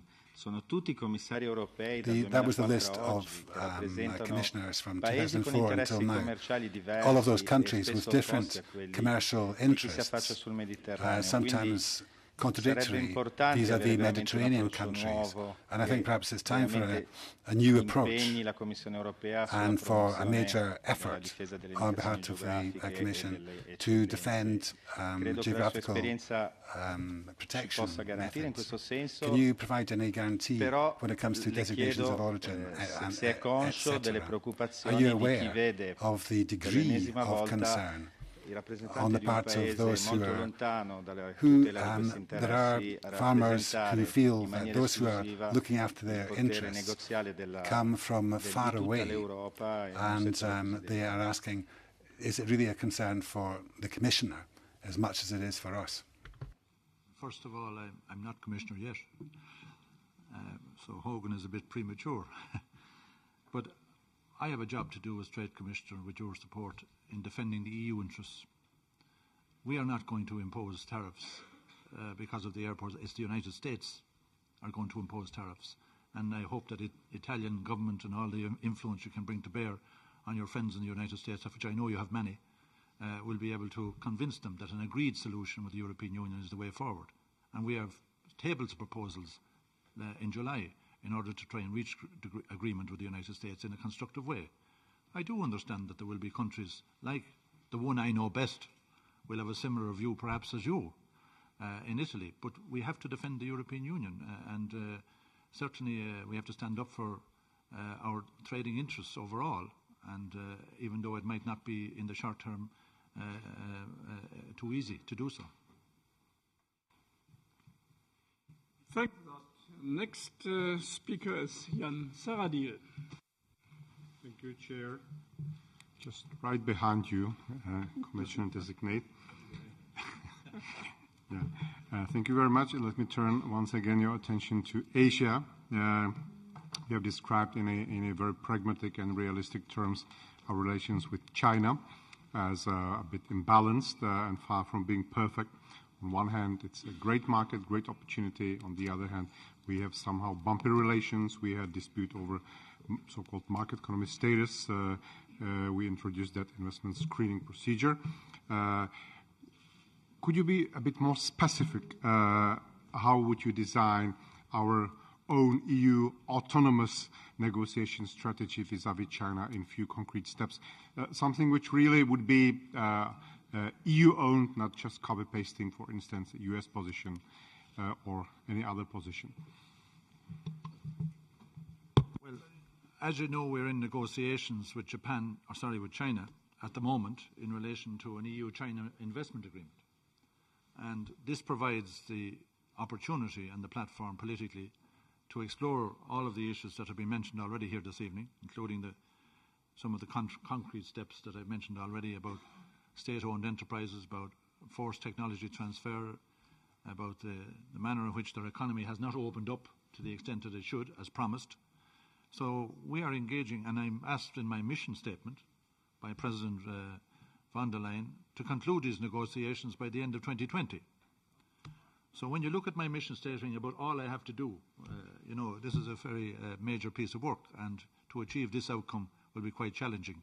But we will start with the WTO meeting on the 5th of November in Shanghai, of which I will be present, and I will meet all of the various political representatives at the highest level, except President Xi Jinping, in relation to advancing a number of areas of importance to the European Union, including the WTO reform, including the issue about completing the international investment agreement that we are negotiating by the end of 2020. Follow-up. Thank you. China also is engaged in many Southeast Asian countries, has very strong links. and therefore many of those countries are tempted to conclude trade deals with us in order to have some geopolitical balance against Chinese influence. What is your perspective of that development? How do you see our trade relations, for instance, with ASEAN countries? Would you believe that we should continue our country-by-country approach, or would you be rather in favor to do something similar to what we did with Mercosur and to try to find out a way to some wider EU-ASEAN trade deal? Well, Commissioner Malmström has made every possible effort to do a region-to-region agreement with the ASEAN region, but various countries have different problems that we cannot actually negotiate with presently. For example, Philippines is not in a position since 2015 to negotiate with us for issues that are well known to you. Thailand and Malaysia have some difficulties in relation to the mandate that you have given us to negotiate as well, in complying with very important chapters like trade and sustainable development chapters. But we have done very good deals with Vietnam, which your committee are engaging in the ratification process. This is an excellent deal for the European Union, and I hope it will be ratified. And of course, clarification on various issues are needed, but you will get that clarification, I hope, when you visit Vietnam at the end of October. And also Singapore. We expect that this will be coming into effect between now and the end of this year. We have had a number of issues that will be important on geographical indications that we have recently resolved with them. So hopefully that will come into effect. And of course we have the South Korea deal since 2009. So country by country we are making progress. Indonesia has an opportunity, but again there are many issues there. We have tabled ambitious proposals on the environment and sustainability there, and we're waiting for responses from Indonesia. So all in all, I don't see progress on a region-to-region basis, but I see a lot of progress on a country basis, which we are making some progress along the lines I've just said. Thanks a lot. Next speaker is my good old fellow chair, David McAllister. Thank you, Commissioner-designate. President von der Leyen asks you to strengthen Europe's ability to protect itself from unfair trade practices through, among others, the use of a new system for screening foreign direct investments. Now, this new system only seems to coordinate the national monitoring systems in those 12 member states that actually have a similar screening system. So my question is, do you intend to beef up the mechanism for foreign direct investment screening? The answer to that is yes. I'd like to see a coordinated and harmonised approach for all member states of the European Union. I hope we can achieve that. There are some concerns in some member states in relation to this, particularly our friends who are in the 17+1. So we have to work together to see can we get an EU position on this. Beefing up this particular screening mechanism, I think, is essential if we want to protect our critical technologies and our critical infrastructure. We just cannot take a chance on these issues. If we are a very open economy like we are, and the internal market is probably the most open in the world, we expect the same of the people that we're trading with. And we have been promised a lot by China. It has not been delivered yet. So let's see what we can do with the investment agreement in order to make better progress. Of course, there are other instruments as well that we're adding to that. The one of the international procurement instrument, which of course you're very familiar with and which is going through the committee at the moment. A follow-up? Thank you, Commissioner-designate. Global public procurement markets are characterised by strong imbalances. While the European public procurement market is open for third country bidders, as you pointed out, EU bidders face even higher obstacles in third country markets. There is a legislative proposal made by the European Commission on the new international procurement instrument. How will you move this forward? I'm glad to say I started in the last few days to engage with Mr. Altmaier, the German Minister of the Economy. I will be hopefully over the coming weeks in the event that I'm ratified, if that happens, that I can engage further in the coming weeks with France and other member states to see what are the issues that are blocking an agreement and how we can make progress. I think there is a growing awareness now in the Council and the economic councils that the importance of having strong trade defence instruments is very important in order to help us negotiate some of the issues that we want to negotiate where we have difficulties. And I think operating from a position of strength gives us a better leverage effect, in my view. Thanks a lot. Next speaker is Marie-Pierre Védrenne. Monsieur le commissaire désigné, vous l'avez dit, notre politique commerciale doit être fondée sur la réciprocité et des règles de concurrence équitables pour garantir les intérêts européens. On vient de l'évoquer, plus de la moitié des marchés publics mondiaux sont actuellement fermés à la libre concurrence du fait des mesures protectionnistes. Comment concrètement allez-vous contribuer au déblocage du règlement sur l'accès aux marchés publics? Plus largement, quelles nouvelles propositions législatives comptez-vous faire pour garantir la défense du multilatéralisme et le rôle clé de l'Union européenne, et puis sur le suivi de notre politique commerciale et le respect de sa mise en œuvre, notamment sur les questions du développement durable. Nous avons évoqué la nomination d'un Chief Trade Enforcement Officer, ça va dans le bon sens, mais j'aimerais vous entendre sur les modalités de la création de ce poste.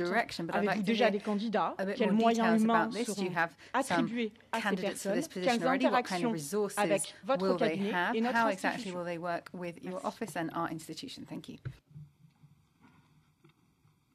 Well, of course, if you want to reform the way we have an open rules-based multilateral approach, we have to start with the body that is at the centre of adjudicating on all of these rules and implementing the disciplines on behalf of all of the participant countries, and that's the World Trade Organization. I've explained some of the ideas to Mr. Danty earlier on in relation to how I see this seeing this happening. But in the absence of getting a support from the United States to do this, we have to have a plan B, and we're working on this, and we will table proposals and take leadership in the European Union in the second half of 2020, and we will get an opportunity to discuss them with this committee about what we will do in order to ensure that we have a rules-based dispute settlement process in place at the end of 2020, hopefully. And I've already mentioned as well the issues of trade defence instruments. You've mentioned the public procurement one. I want to advance this, and I hope that the Council will see the benefit of having strong trade defence instruments as part of the leverage effect in relation to how we can actually negotiate with countries that are not exactly playing by the rules in relation to foreign subsidies and in relation to forced technology transfers and the theft of IP. The Chief Trade Enforcement Officer is a very important initiative. I think your country is very familiar with this concept and has promoted it very strongly. And I see this as a Deputy Director General status in the Department of Trade, and that it would have terms of reference that would actually give it some teeth in relation to the position, and also that it is able to ensure it has that the Department of Trade is restructured in such a way that it is able to facilitate this appointment in a meaningful way and to be able to give it the necessary resources, human and otherwise, to be able to do the job effectively and well. It's not going to be a standalone agency, but it's going to be politically accountable to all the institutions of the European Union, but hopefully we'll make it as effective as you possibly can.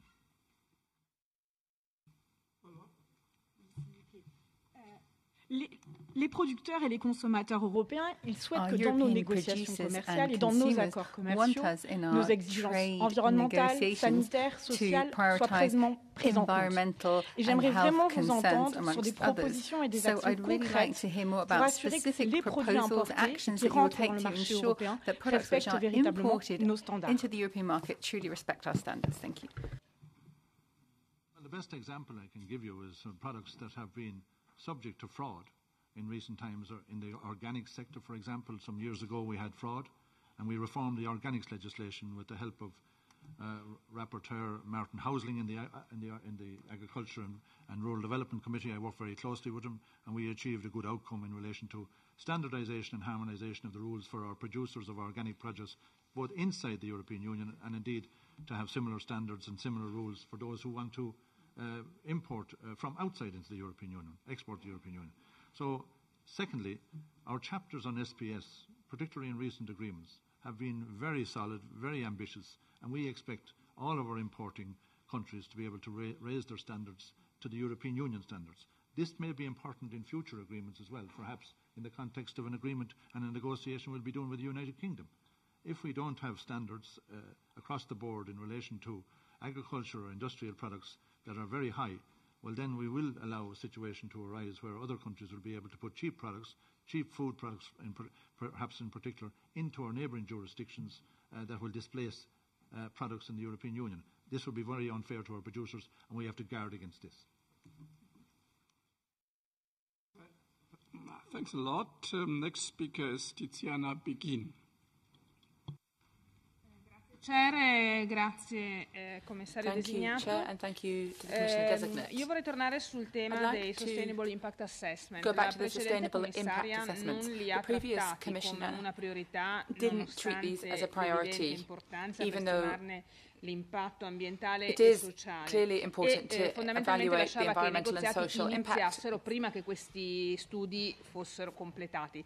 Le chiedo se lei prenderebbe l'impegno invece di realizzare questi studi e pubblicarli prima dell'inizio dei negoziati per i futuri accordi. Negotiations begin for trade agreements. We do carry out impact assessments before trade negotiations begin now. We do an inception stage in relation to sustainability and market opportunities. I think already you see this inception agreement already published this year in relation to some agreements we've recently concluded. The sustainability impact assessment will be published before ratification, probably in about the end of next year. We will have a publication of a sustainability impact assessment in relation to Mercosur. We'll have an economic analysis done. We'll have a cumulative impact assessment done. And then we have an ex-ante assessment done to see what the impact of trade agreements and what they are having on each of the sectors. And we're doing that for some of the agreements that were completed 3-4 years ago and which are being implemented for a number of years. So I don't think we're short on assessments. And I think I'd be very happy to publish them.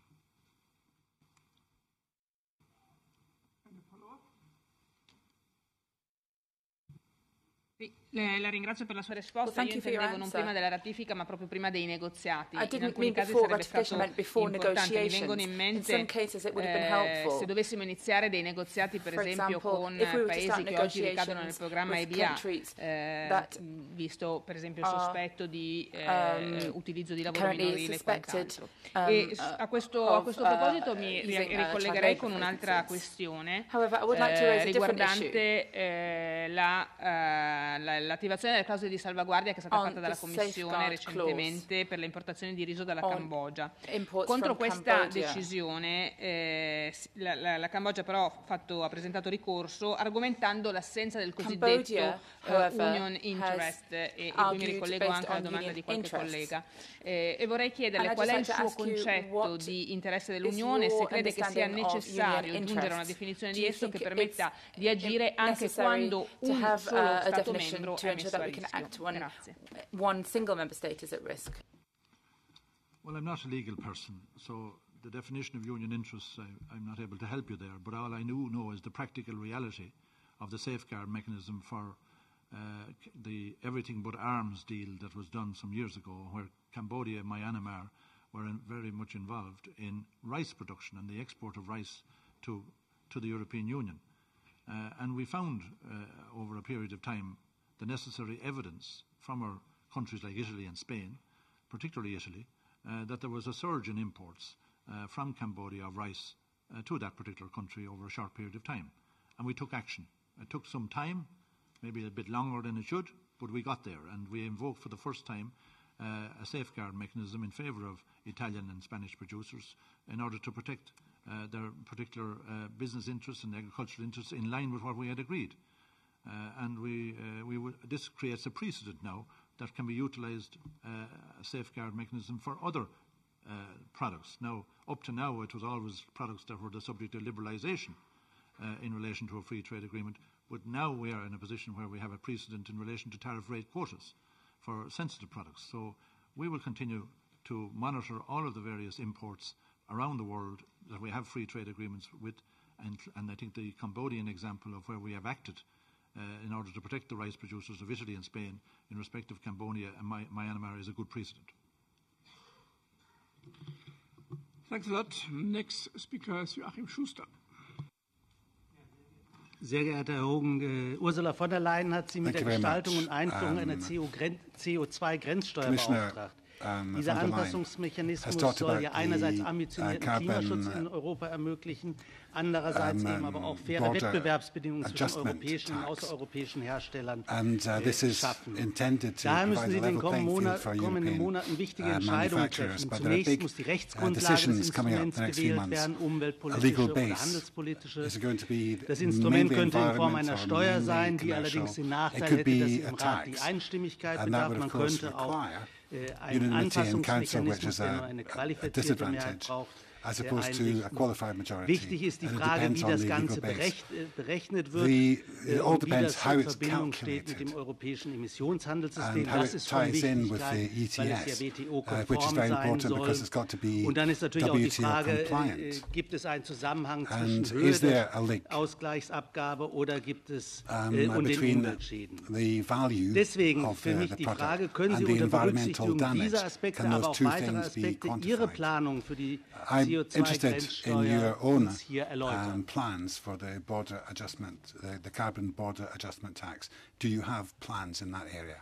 Well, it's a very complex issue, and I'm very happy that the lead commissioner on this is going to be Commissioner Gentiloni, because he is going to be the one responsible for doing all of the due diligence in relation to this matter, the impact assessments, because it's quite a complex issue, as you've just described. The objective is to avoid carbon leakage and ensure carbon companies can operate on a level playing field. Combining this tax with free allocations in the EU emissions trading scheme, because with free allocations there's no cost to be adjusted. So I think that this approach, of course we have to be working as well with Commissioner Timmermans, who will be the Commissioner, the Vice President, the Executive Vice President in charge of climate matters, so DG Klima will have a role. So the trade policy in terms of how it becomes involved is certainly something that I will have to tease out and work closely with Mr. Timmermans and Mr. Gentiloni. I do not have, obviously, I've had no meetings about this yet. I'm not going to assume the position of Commissioner until I am, but I think that we will have to see what the options are very closely, because we don't want to have a situation where we're doing everything that we should be doing and our competitors around the world are doing nothing. So how do we manage this relationship and not put by having a good outcome and at the same time our people around the world doing absolutely nothing on the same agenda, which puts us at a competitive disadvantage. So these are issues we have to tease out very closely in an impact assessment. Follow up. Nicht ganz befriedigend, die Antwort, also weil eine ganz wesentliche Frage ist ja, wie man das WTO-konform hinkriegt. Aber vielleicht in dem Kontext noch mal eine ganz andere Sache zu sagen, die ich jetzt bisher schon gesagt habe, über die Frage, wie man eigentlich Nachhaltigkeitskapitel durchsetzen kann. Sie hatten vorhin Südkorea als sehr interessantes Beispiel genannt. Südkorea ist nun gerade ein Beispiel, wo es ein ziemlich fortschrittliches Nachhaltigkeitskapitel gibt, das aber schlicht ignoriert wird seit 7 Jahren. Man ist manchmal in Diskussionsprozessen, man häufig auch nicht, aber passiert ist real gar nichts. Auch da wäre dann die ganz konkrete Frage, but not much has changed in the real world. And my question is, were you to become the responsible commissioner, how are you going to enforce that, for example, respect for trade union rights, which is not the case is clearly, blatantly not the case in South Korea? Well, it's precisely that for that reason that we have in the agreement with South Korea a dispute settlement mechanism which we are now involved with. For the first time in a free trade agreement, we had this particular provision in the 2009 agreement. It's now been invoked by the European Union after several efforts to have an action plan to ensure that South Korea honoured its commitments in each chapter. So we are taking the next step, which is a dispute settlement mechanism, which is in line with what was agreed in the agreement. Now, you're asking me to make it to give you prescribed and prescriptive outcomes in relation to something that I have absolutely no idea yet about how we're going to construct it. And it's not my direct responsibility. And I will be very happy to engage with you here when I have more information from the lead commissioner, led by Vice President Timmermans, about how we're going to go about this. I'm in favour of course, the provision as outlined in my mission letter to play my part. But I'm sorry I can't give you more satisfaction on the detail, But you can't expect me at the same time to be able to give you exact details for something that we haven't even started the process. But there are many complex issues, you know that already. And I do too. Thanks a lot. Next speaker is Danuta Maria Hübner. Bernd, Commissioner, I would like to ask you about Brexit. I know it's not an issue where you feel comfortable because it's all about speculation, but I think we can safely say that both if we have an exit on the basis of no deal, or if we have an exit in an orderly manner, this will not be final destination, and probably immediately we will start the negotiation of the future arrangements, future relationship, and certainly an FTA will be the core of this future relationship agreement. And in this context, I know that it will be our British friends who will decide what type of FTA they want, and we know that Mrs. May was in favor of very ambitious, very deep, very solid and broad and with level playing fields measures, and that the current government is rather showing interest in something more shallow and more conventional and not really very, we don't see commitment to level playing field. And I also think that taking into account the size and proximity of this market, I think any FTA will have to be in function of guarantees on standard. And in this context, actually, my question is how you see this issue of the level playing field measures as a sort of red lines for us, and also especially if we take into account the temptation on the British side to move toward regulatory divergence rather than convergence. It's very hard to know what direction the United Kingdom are going at the moment, because they can't seem to get a deal through the House of Commons, and they've tried 3 times, as you know, the existing withdrawal agreement. Again, as you rightly point out, Prime Minister May and the European Union had a very good agreement and a very balanced agreement, and it certainly reassured the European Union in relation to level playing field on state aids, on standards, on environment, on labour rights, and all of the food quality, all of those standards. Consumer protection, all of those issues are very important to us, and they will play a part in the mandate, I presume, that ultimately that I will be charged with responsibility in negotiating this particular agreement. So the European Parliament and the European Council, I'm sure, will have a lot to say about the mandate that will be given to the Commissioner for Trade in order to negotiate, and I'm sure the level playing field will be high in your minds. No follow-up. Next speaker is Emmanuel Morel. Bonsoir, Monsieur le Commissaire désigné. Alors, la réforme de l'OMC, c'est le serpent de mer de la politique commerciale. Vous en avez parlé, vous avez parlé des transferts de technologies forcés, des subventions d'État, du mécanisme de règlement des différends, ça c'est avec les États-Unis. Vous avez été très allusif sur le vol de la propriété intellectuelle. Et d'ailleurs, Madame von der Leyen elle-même, dans sa lettre de mission, n'en parle pas. Or, le vol de la propriété intellectuelle, je rappelle, c'est essentiellement de la contrefaçon. But really, this is counterfeit, akin to counterfeit. It's a real disaster for Europe. We're seeing SMEs which are being sacrificed. We're talking about 400,000 jobs and around 85 billion euros. It affects particularly France, Germany and Italy. We're talking about textile, furniture, Comme je vois que ça ne figure pas dans le document de Madame von der Leyen, je vous pose 3 questions. Est-ce que c'est une priorité de la Commission, première chose? Est-ce que vous allez en parler avec les Chinois? Parce que vous dites que vous allez négocier avec les Chinois, enfin 80% de la contrefaçon est chinoise. Troisième question, qu'est-ce qu'on fait avec les marketplaces de type Amazon ou Alibaba qui commercialisent des produits qui sont contrefaits et que jusqu'à maintenant l'Europe fait rien? Products, and Europe's doing actually absolutely nothing. Well, first of all, we're strengthening our trade defence measures in order to be helped to concentrate the mind of the Chinese authorities in relation to these matters. Secondly, we have an engagement with the Chinese at WTO level. It's not going very far at the moment. Thirdly, we are negotiating with China an investment agreement where all of these issues are on the table. So it is a priority for me and a priority for the Commission that we, in the context of concluding an investment agreement by the end of 2020, that we include the issues very much that you have mentioned, Mr. Manuel. So this is important for me, and I will be following up very closely with all of these issues that you've mentioned in the context of an investor agreement with China.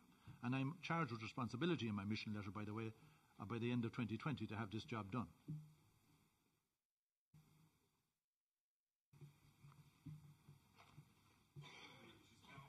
l'Europe se comportera de façon un peu moins naïve que jusqu'à maintenant. Je reviens sur l'OMC. Je relance parce que on parle de l'OMC, on sollicite de travailler à sa réforme. En juin dernier, les États-Unis, le Brésil, l'Australie, le Mercosur nous attaquent, nous, Europe, portent réclamation par rapport au principe de précaution. Complained with regards to the precautionary principle, which is a very important principle for us as Europeans. So I'd like to have your views on this subject. M. Sefcovic, qui est votre collègue à la prospective, qui lui a dit que, en effet, il fallait absolument booster la culture des politiques fondées sur des preuves et non pas fondées sur les doutes. Or, le principe de précaution, par définition, est fondé sur le doute scientifique.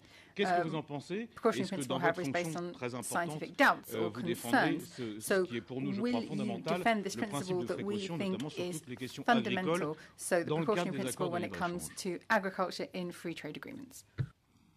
I've already demonstrated that this year by the agreement we had in Mercosur, where we insisted on the precautionary principle being included in that agreement.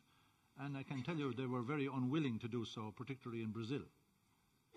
And we eventually persuaded them to do so because it was becoming a red line issue for the European side. And there would have been no agreement, in my view, without including this provision in that agricultural part of the agreement, as well as all aspects of the agreement with Mercosur. So I'm giving you a personal example of being involved in a negotiation already this year where we were able to achieve this outcome. Thanks a lot. Next speaker is Jude Kirton-Darling. Thanks very much, Chair and Commissioner. I'm tempted to ask you a question about Brexit, but I'm going to resist. And I'd like to squeeze a bit more detail out of you, if I may. The EU's GSP system is the most generous in the world and has helped to bring about prosperity in numerous countries and regions. However, the system also has numerous shortcomings, as we've already heard about our TSD chapters. Partners such as Myanmar and Cambodia have severely and systematically allowed human rights violations to take place and flouted international conventions. GSP Plus recipient, the Philippines, has gone as far as to openly mock the European Union. But in spite of this, the system has been slow or incapable of reacting, just as we've heard as our trade and sustainable development chapters inside FTAs. So I'd like to ask you, could you give us a number, preferably 5, of concrete actions that you as the Commissioner responsible will undertake to improve the implementation of GSP and TSD chapters to ensure that they really fulfil their objectives? Thank you. First of all, we will establish the Trade Enforcement Officer, which will dedicate that person towards implementation and enforcement of these agreements across the board. We also will take, secondly, complaints from civil society, which we've seen in Peru, which we're pursuing at the moment on the TSD chapter, arising from a complaint. And we have an action plan in place, which they have agreed to do, which is progress. And it shows you that we have, through the name and shame methodology perhaps, or through the reputational damage to do a country when they are accused of not honouring their agreements, that we can make progress as well. Thirdly, we have to engage civil society in these countries more. And we are putting financial resources into helping civil society and structures and NGOs to be able to do so. Fourthly, we will have a monitoring system for our GSP to ensure that there is responsible investments in these countries, not dumping as we often accuse others. Certainly, I feel that the local, the labour and environment and parts of the agreement, again, I hope that they can be prioritised to ensure that the GSP Plus countries will be able to ensure and give us reassurance on a constant monitoring basis that they're actually implementing what they said they would do. We are very much keen to do the reform based on the evaluation that was carried out in 2018 by your committee and by the European Commission and the Parliament together, and that provides another agenda of work for us in order to implement in the coming years to make it better.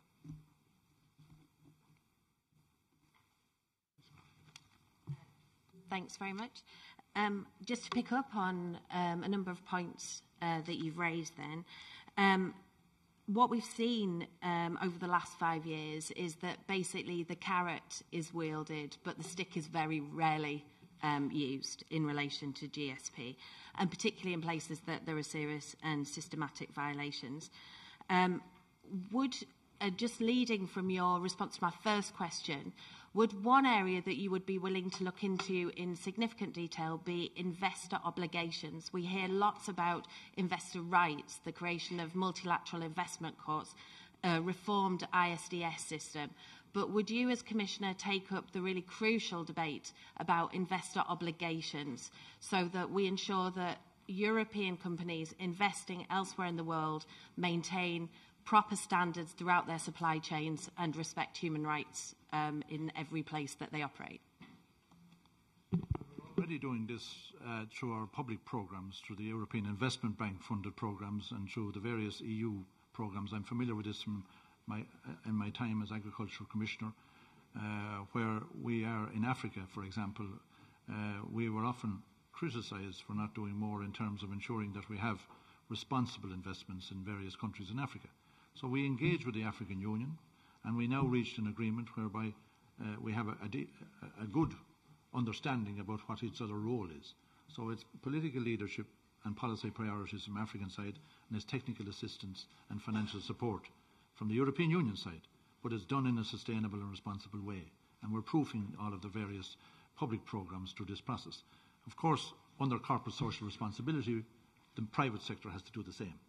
And we have to engage further in this and use our trade policy and trade opportunities with the private sector to do what you're advocating to do in terms of responsible investments and responsible investor obligations.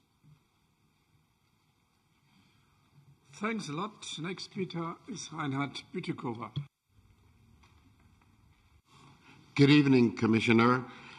I would like to address an issue that was first raised here by Mrs. van Bremt.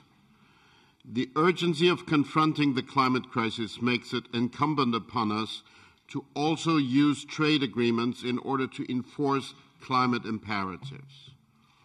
All your mission letter says in that regard is that there shall be sustainable development chapters, full stop. That's extremely lame.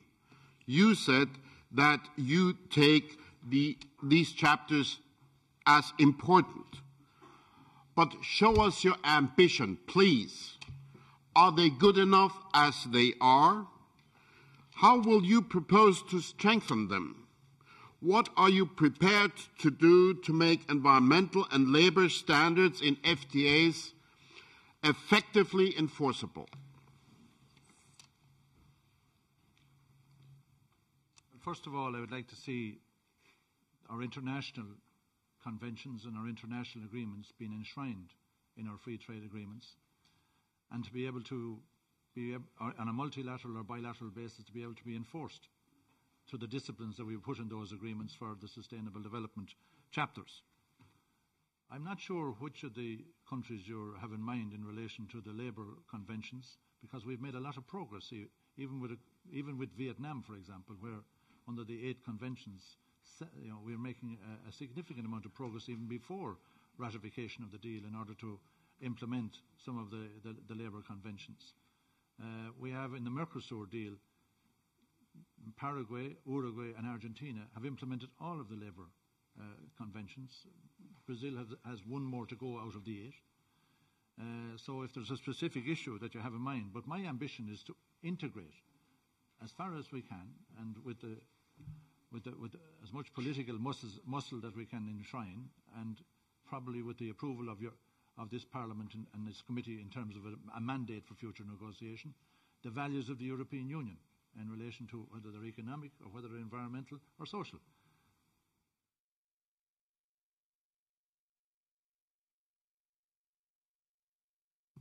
Commissioner, you just mentioned China.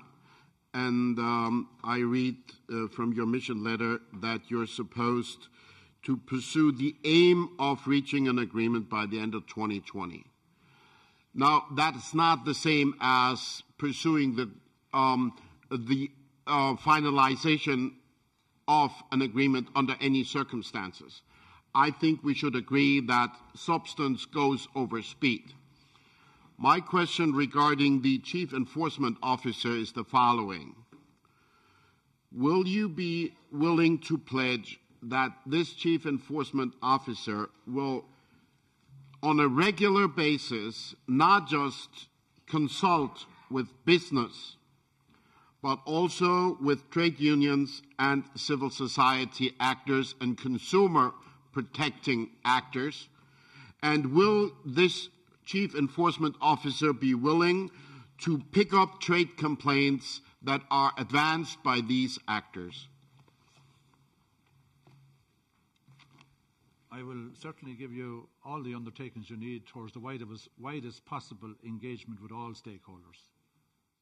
Trade is a very important economic instrument, but it leverages a lot of other important environmental, actions that we want to integrate into those agreements as part of our other public goods policies that are very familiar to you. So you have my undertaking that we will consult all stakeholders, including this Parliament and including this committee, including the Council. This person is going to be busy. It's going to have an all-encompassing role for implementation and enforcement. And I'm not going to give any commitment in relation to channeling complaints that person becomes another ombudsman. I want to see what the resources will be required for this. I want to see what the structure would be, because it's not going to have the same resources that will duplicate a European Union ombudsman or a particular complaints procedure. But I'm willing to discuss what you have in mind in relation to maybe a focused approach towards those complaints, because we have, as I gave an example under Peru, by complaints from civil society, that we were able to trigger off an engagement there to have an action plan that was able to implement the Sustainable Development chapter of our agreement there. So a complaints procedure will have to be teased out in terms of what's the definition of complaint. We don't want to duplicate with other agencies. Thanks a lot. And the next speaker is Samira Rafaela. Mr. Hogan, over the last years, the European Union has concluded a number of economic partnership agreements with African regions and countries. For different reasons, 2 regional ones are currently stuck, whereas the Eastern and Southern Africa Economic Partnership Agreement will be updated into a broader agreement that will also contain sustainability standards. How will you ensure that the post-Cotonou agreement, post-Cotonou trade relationship between the EU and Africa will be values-based, in line with the EU's Sustainable Development Agenda, and will be more equal? So do you agree that EPA should be upgraded in that sense to guarantee more equality, like gender equality, and sustainability standards? And can you also explain to us what you think the meaning of more equality in this specific context is? Well, as you know, President-elect von der Leyen called for a comprehensive strategy for Africa in our political guidelines, and this strategy will encompass the SDGs, and as such will by its very nature be values-based, including the gender issue, of course, as part of the SDG process. I have already done a lot of work in this space, for example, through our EPAs and by our support of the African Continental Free Trade Agreement implementation, where we're providing technical assistance to the African Union. And Madam Sacco, who's my equivalent in agriculture, will vouch for that. The current post-Cotonou negotiations that you've mentioned, these are aimed at strengthening the partnership with Africa in the same direction, including in aspects related to sustainable development, governance and common values. Now, in Eastern Africa in particular, they have been very slow about getting off the ground, but I think tomorrow is going to be a new day in relation to our engagement with Eastern Africa in terms of developing a new EPA, and perhaps we can upgrade this to an FTA, which would include all of the issues that you've mentioned, including gender equality. An EPA doesn't always include those, even though they should. But if it means upgrading our EPAs to upgrading to the normal now of trade and sustainability development provisions, I'd be very happy to do so.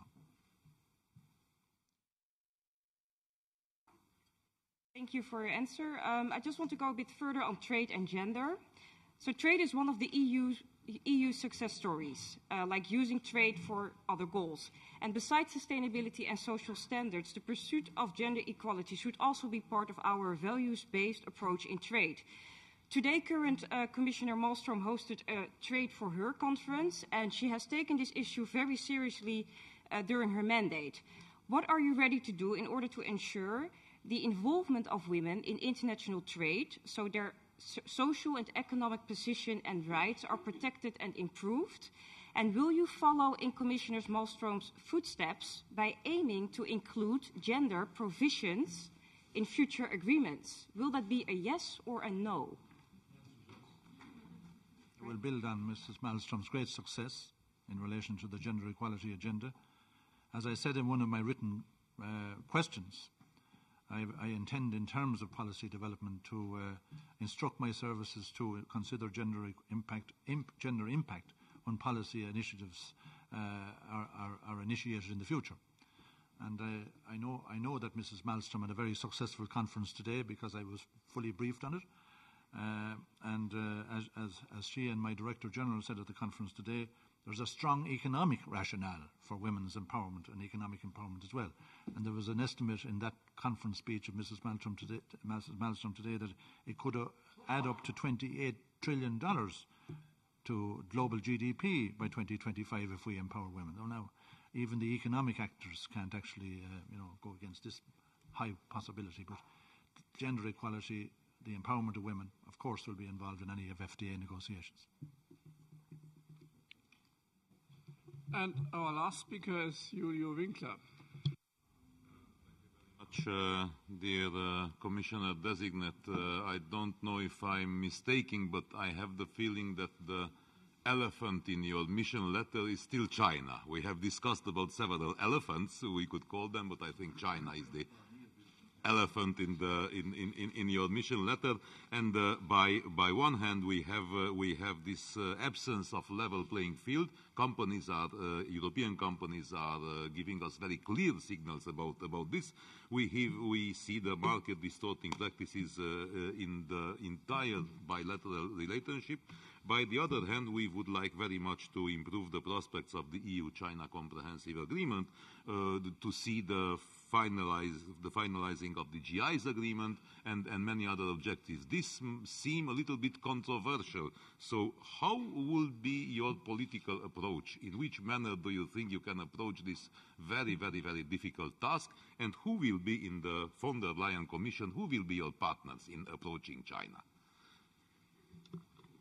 I would say everybody in the Commission, from the President-elect down, will be involved in our approach with China. But I am reporting on this issue to the Vice President for Economic Development, Commissioner Valdis Dombrovskis. But of course I also have a close relationship on the trade and sustainability chapters and the environment and climate chapters with Vice President Timmermans.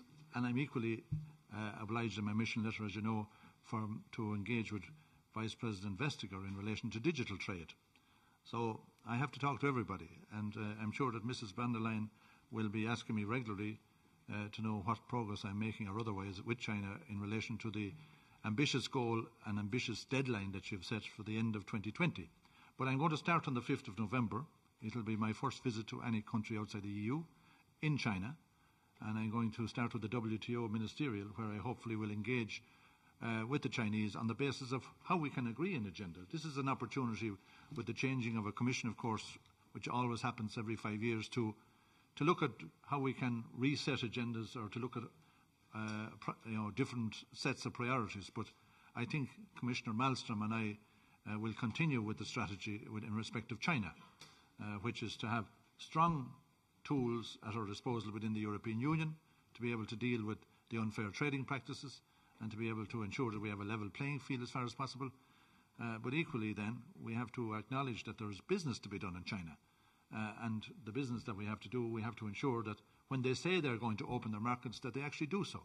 This has not been the case up to now. And we have to see through this investment agreement how we can have milestones and targets along the way that they will be able to meet on this occasion, because the Chinese have been the biggest beneficiaries of membership of the WTO in terms of the rules-based multilateral approach, in terms of the huge growth in their economic output and their economic activity. And therefore it has a value to them. So hopefully that we can leverage this value to reaching some common sense agreement between the EU and China in many issues between now and the end of 2020. Thank you very much, Commissioner-designate, for this answer. And since I have the privilege of not the last word, but the last question, as a member of this committee, let me ask you something about agriculture, because many of colleagues have been discussing about agriculture, and some of the issues are very, very clearly important. There is a link between and the cooperation between agriculture and trade. So it is something that's very close to your heart and your activity in this moment. But I think we should speak not only about the challenges for farmers, which are coming with the FTAs, but also let's speak a little bit about with the opportunities, the enormous opportunities that are coming for farmers, for agri-food producers, for the whole industry, through the free trade agreements of the European Union. And my question would be, Commissioner, what will you do as a Commissioner for Trade to help farmers take better advantage of European Union's free trade agreements? Mr. Winkler, as you know well, farmers do not actually tell you about the good news when it comes to agreements. They never tell you good news. And as a farmer's son myself, and I know there's farmers in the audience, I think that they will share that opinion. So I think that farmers always try to keep the best kept secret, and the agribusiness community are no different in terms of the potential that's there. We have negotiated with Japan, probably the biggest trade deal ever, but the most ambitious in relation to agriculture in terms of opportunities. We have 98% liberalisation of all tariff lines. We have huge opportunities in Canada. We have huge opportunities in Mexico. So various regions of the European Union, of course, will target various free trade agreements from time to time, depending on their strengths and their level of interest in particular commodities or particular products. But for every 1 billion we export, we generate about 16 to 20,000 jobs. This is important for our rural areas. So we have a vested interest in the European Union in implementation and enforcement of free trade agreements.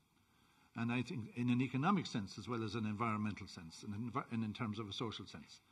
So we have, in agriculture, of course, we put money behind this in terms of there's €200 million for our agribusiness community in 2020 for promoting these trade agreements and bringing their businesses.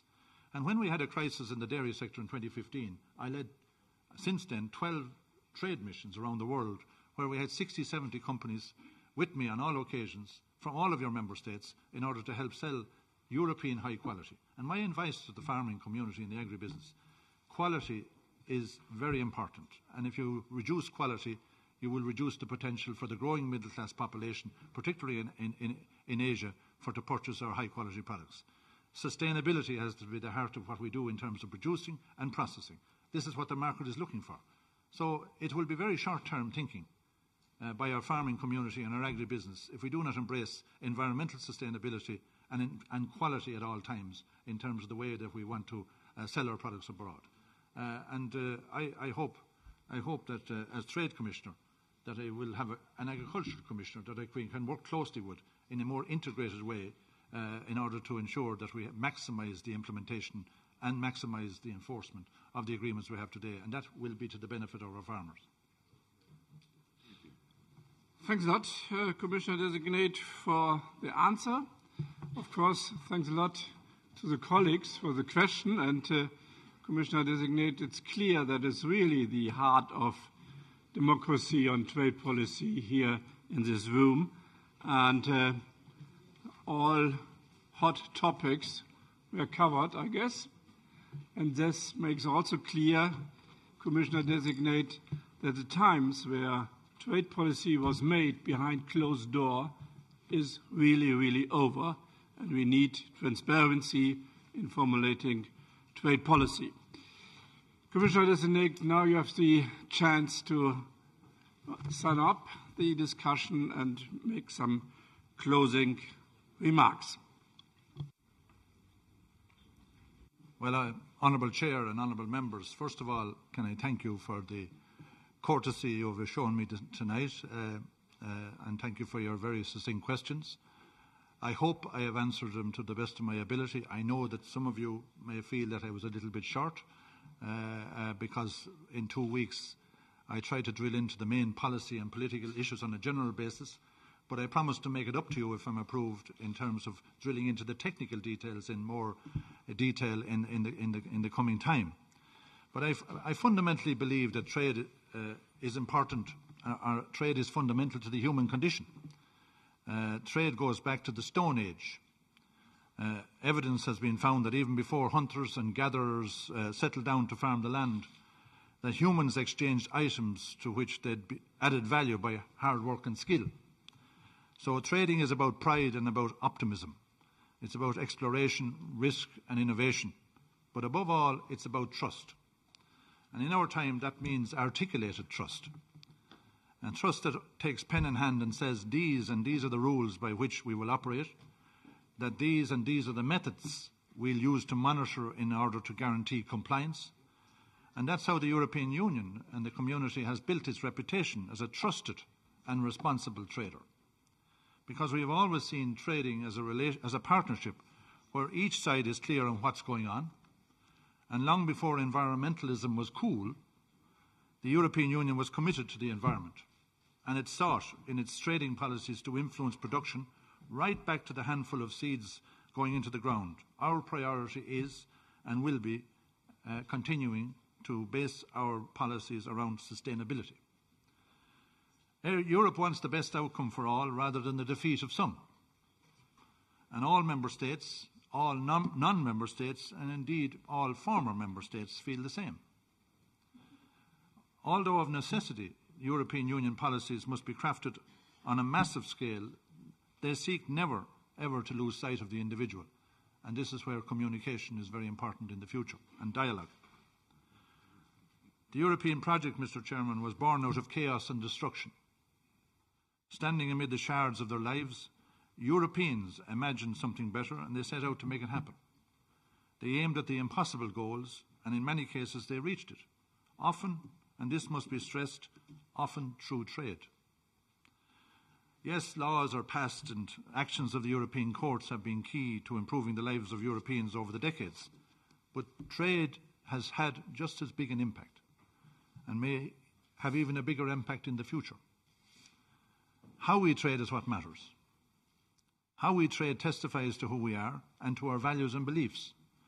How we trade has an enormous, a massive and long-term impact on the wider world, as we know from this discussion this evening.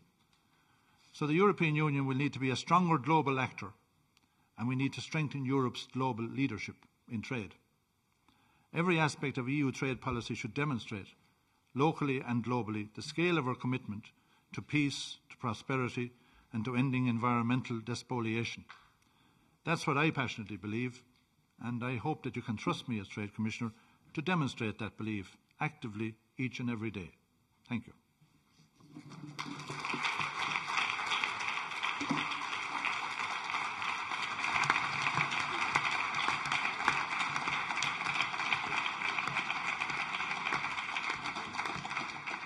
Thanks a lot, Commissioner-designate. Now it's up to the political groups to elaborate the hearing of today.